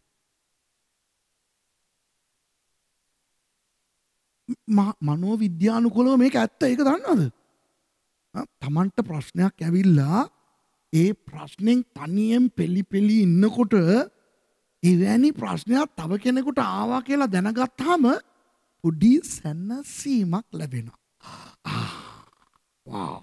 ඉතින් මේකේ අවදානම පොඩ්ඩක් අඩු කරලා අරකට අවදානම දීලා ඒක එන්ජොයි කර කර ඉන්න. වෙදනවනේ. මන් දන්නවා මටත් රිදුනා. හරිනේ. වෙනවනේ. යොහන් එදා අර කකුල කඩා ගන්නකොට වොලිබෝල් ගහලා තරහ වෙන්න එපා යොහන් තරහ වුණාට කමන්නේ මට මාර හැපි. මොකද මම හිතුවේ මට විතරයි ඔක වෙන්නේ කියලා. මහේෂ්ගේ අර ඇඟිල්ල කැඩුනේ මගේ ඇඟිල්ල කැඩුන දවසේ මාර හැපි. ඇයි මොකටද තනියම කඩා ගන්නේ? අපි එකට කඩා කරමුකෝ. ඔයගොල්ලෝ කියනවා නම් මොකද ජරා එකෙක් කියලා. ඔව්. තමුන් වහන්සේලාත් ඒ වගේ තමයි. ඔව්ද නැද්ද? මේක සයිකොලොජි. මේ විදිහට තමයි අපි මන් දන්නේ නැහැ. මෙහෙම තමයි අපි අය කරන්න දෙයක් නැහැ. පසුතැවෙන්න කියන්න එපා. මා try කරලා වෙන්නේ නැහැ. ඔහොම තමයි අපි.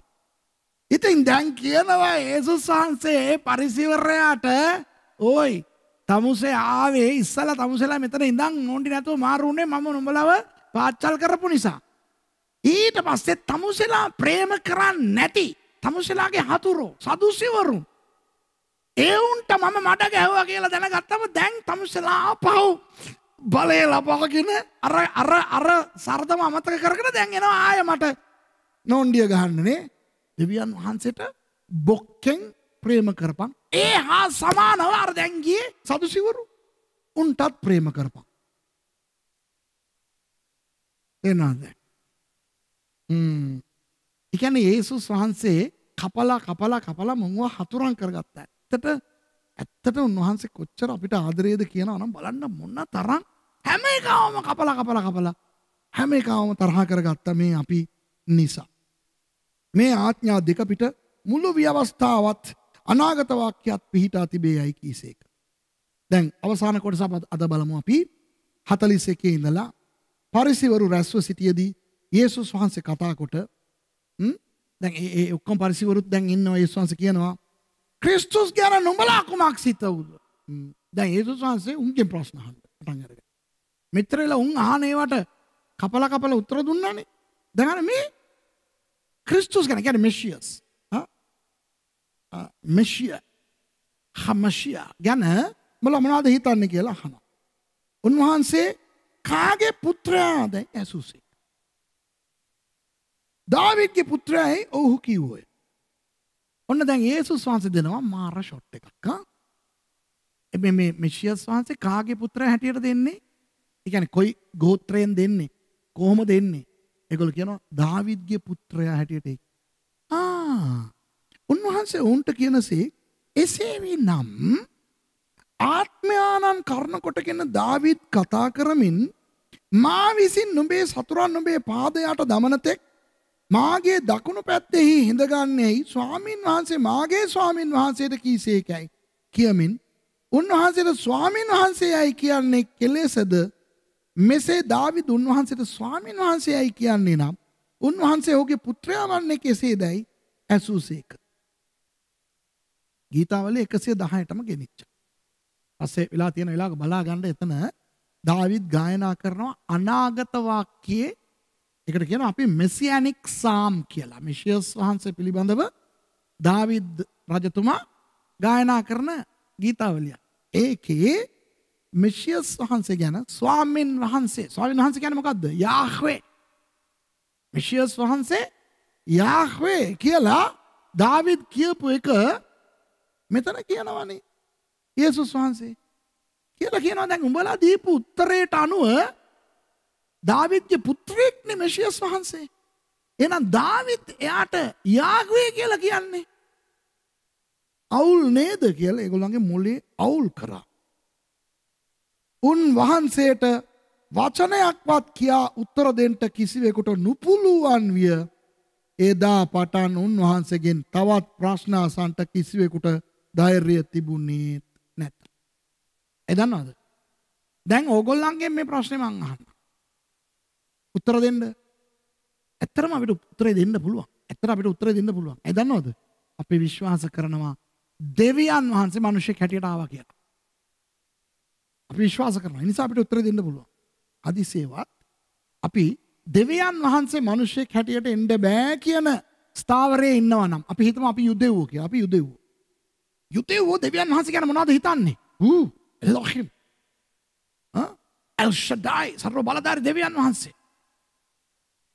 අනික යාහ්වේ කියලා කියන්නෙත් නෑ. යාහ්වේ කියලා ලිව්වත් අර ලියලා තියෙන යාහ්වේ කියලා අතන.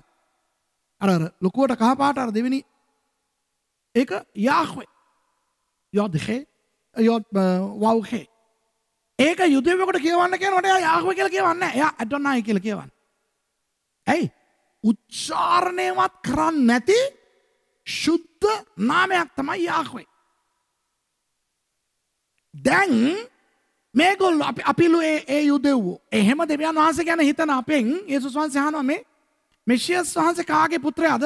පැනගෙන කිව්වා අපි දාවීද්ගේ පුත්‍රයා කියලා. අපි හිතුවේ නෑනේ අනිත් පැත්තෙන් කැරකිලා ඒක අපිට එන්න යනවා කියලා. බූමරන් වගේ. යේසුස් වහන්සේ අහනවා excuse me එහෙමනම් අර ගීතාවලිය 110 මෙෂියස් ගැන යාහ්වේ කියලා දාවීද් කියන්නේ කොහොමද? තමන්ගේ පුතෙකුට යාහ්වේ කියලා අපේ යුදෙව් සංස්කෘතියේ කවුරු හරි කියයිද කියලා අහනවා. දැන් මං අහන්නේ ඔබ යුදෙව්වෙක් නම් ඕකට උත්තරයක් තියනවද ඔබට? කියන්න උත්තරයක් තියනවා? උත්තරයක් නැහැ. දාවීද් කරේ වැරද්දක් කියලා ඔබ කියන්න පුළුවන්ද? එහෙම කියන්න පුළුවන්. යේසුස් වහන්සේ මෙහෙම කිව්වේ නැත්තම්. යේසුස් වහන්සේ දෙන ගේම බලන්න 45 උන්වහන්සේ කියනවා 43 උන්වහන්සේ කියනවා උන්වහන්සේ ඔවුන්ට කියනසේක් එසේවි නම් ආත්මයානන් කරන කොටගෙන දාවිද් කතා කරමින් කියලා. ඒ කියන්නේ කොහොමදලු දාවිද් කතා කරේ? දෙවියන් වහන්සේගේ ආත්මයෙන් පිරීලා. ඔය සංකල්පය පරණ කිවිසුමේ තිබුණා. ශුද්ධාත්මයානන් වහන්සේ කියන සංකල්පය අලුත් කිවිසුමේ වෙන විදියකට අපිට ලැබිලා තිබුණත් පරණ කිවිසුමේ සංකල්පය තිබුණා. ශුද්ධ ආත්මය දෙවියන් වහන්සේගේ ආත්මය බැහැලයි දිවැසි වාක්‍යයන් පැවසුවේ. ගීතාවලියන් ගෑයුවේ. ඒ සංකල්පය පරණ කිවිසුමේ තිබුණා. ඒකනේ දාවිද් රජතුමා 51 වෙනි ගීතාවලිය කියන්නේ මගේ ඔබ වහන්සේගේ ආත්මය මාගෙන් ගන්න එපා කියලා. සාවුල්ගේ තිබුණ ඒ දෙවියන් වහන්සේගේ ආත්මය යාගෙන් ගියා කියලා තියෙනවා. මෝසෙස් මත තිබුණු ඒ ආත්මය 70 දෙනෙක් මතට ගියා. ඉතින් පරණ කිවිසුමේ ඔය දේව ආත්මය කියන සංකල්පය රුවහ් හකොඩේෂ් තිබුණා. දැන් යේසුස් වහන්සේ කියනවා යේසුස් දන්නවා නෑ දාවිද් එතන පොඩ්ඩක් වරද්ද ගන්න ඇති කියලා කියයි කියලා දැනගෙන කලින්ම කිව්වා ආත්මයානන් විසින් දාවිද් කොහොමද තමන්ගේ පුතෙක් ගැන යාහ්වේ කියලා කියන්නේ? ඔකට උත්තරයක් නැහැ. ඒගොල්ලන්ට අපිට තියෙනවා. අපිට ලේසි. මොකද්ද? යාහ්වේ තමයි යෂුවා හමෂියා උනේ. ආමෙන්. අපේ යේසුස් වහන්සේ යාහ්වේ යෂුවා හමෂියා. උන්වහන්සේ දෙවියන් වහන්සේ. නමුත් ඒගොල්ලන්ට ඒක ප්‍රශ්නක්. ඒගොල්ලෝ කොර වුණා. ඒගොල්ලන්ට උත්තර දෙන්න කිසිවෙකුට නුපුළුවන් විය. කිසිවෙකුට. උත්තම පූජකයාටත් උත්තරයක් නැහැ. උත්තම පූජකවරයාගේ මාමා කවුද? හන්නා. එයාටත් උත්තරයක් නැහැ. පරිසීවරුන්ට උත්තරයක් නැහැ. සදුසිවරුන්ට උත්තරයක් නැහැ. එදොම්වරුන්ට උත්තරයක් නැහැ. කාටවත් උත්තරයක් නැහැ. දැන් ඒගොල්ලන්ගේ කට වැහුවා යේසුස් වහන්සේ. කාගේ කටද? කටකාරයින්ගේ කට වැහුවා. කටකාරයින්ගේ කට වැහුවා නම් ආය ඔවුන්ගේ උදහසට ලක් වෙන්න වෙනවා. යේසුස් වහන්සේ ඒ හැමෝගෙම කට වහලා හැමෝම තරහ කරගත්තේ අපිට ආදරේ නිසා. මෙතනින් මම නවත්තන්නම්. ලබන සෙනසුරාදා මම 23 වෙනි පරිච්ඡේදයේ උන්වහන්සේ ලියන්නන්ටයි පරිසිවරුන්ටයි තව කොහොමද සරදම් කරේ තරහ ඇති කරේ කියන එක මම පෙන්වන්න යනවා. ඕකේ? එහෙනම් අපි කොටලුවා 3 වෙනි කොටස මේක කොටලුවා 4 වෙනි කොටසත් එක්ක හම්බෙමු. දෙවියන් වහන්සේ ඔබට ආශිර්වාද කරනසේක.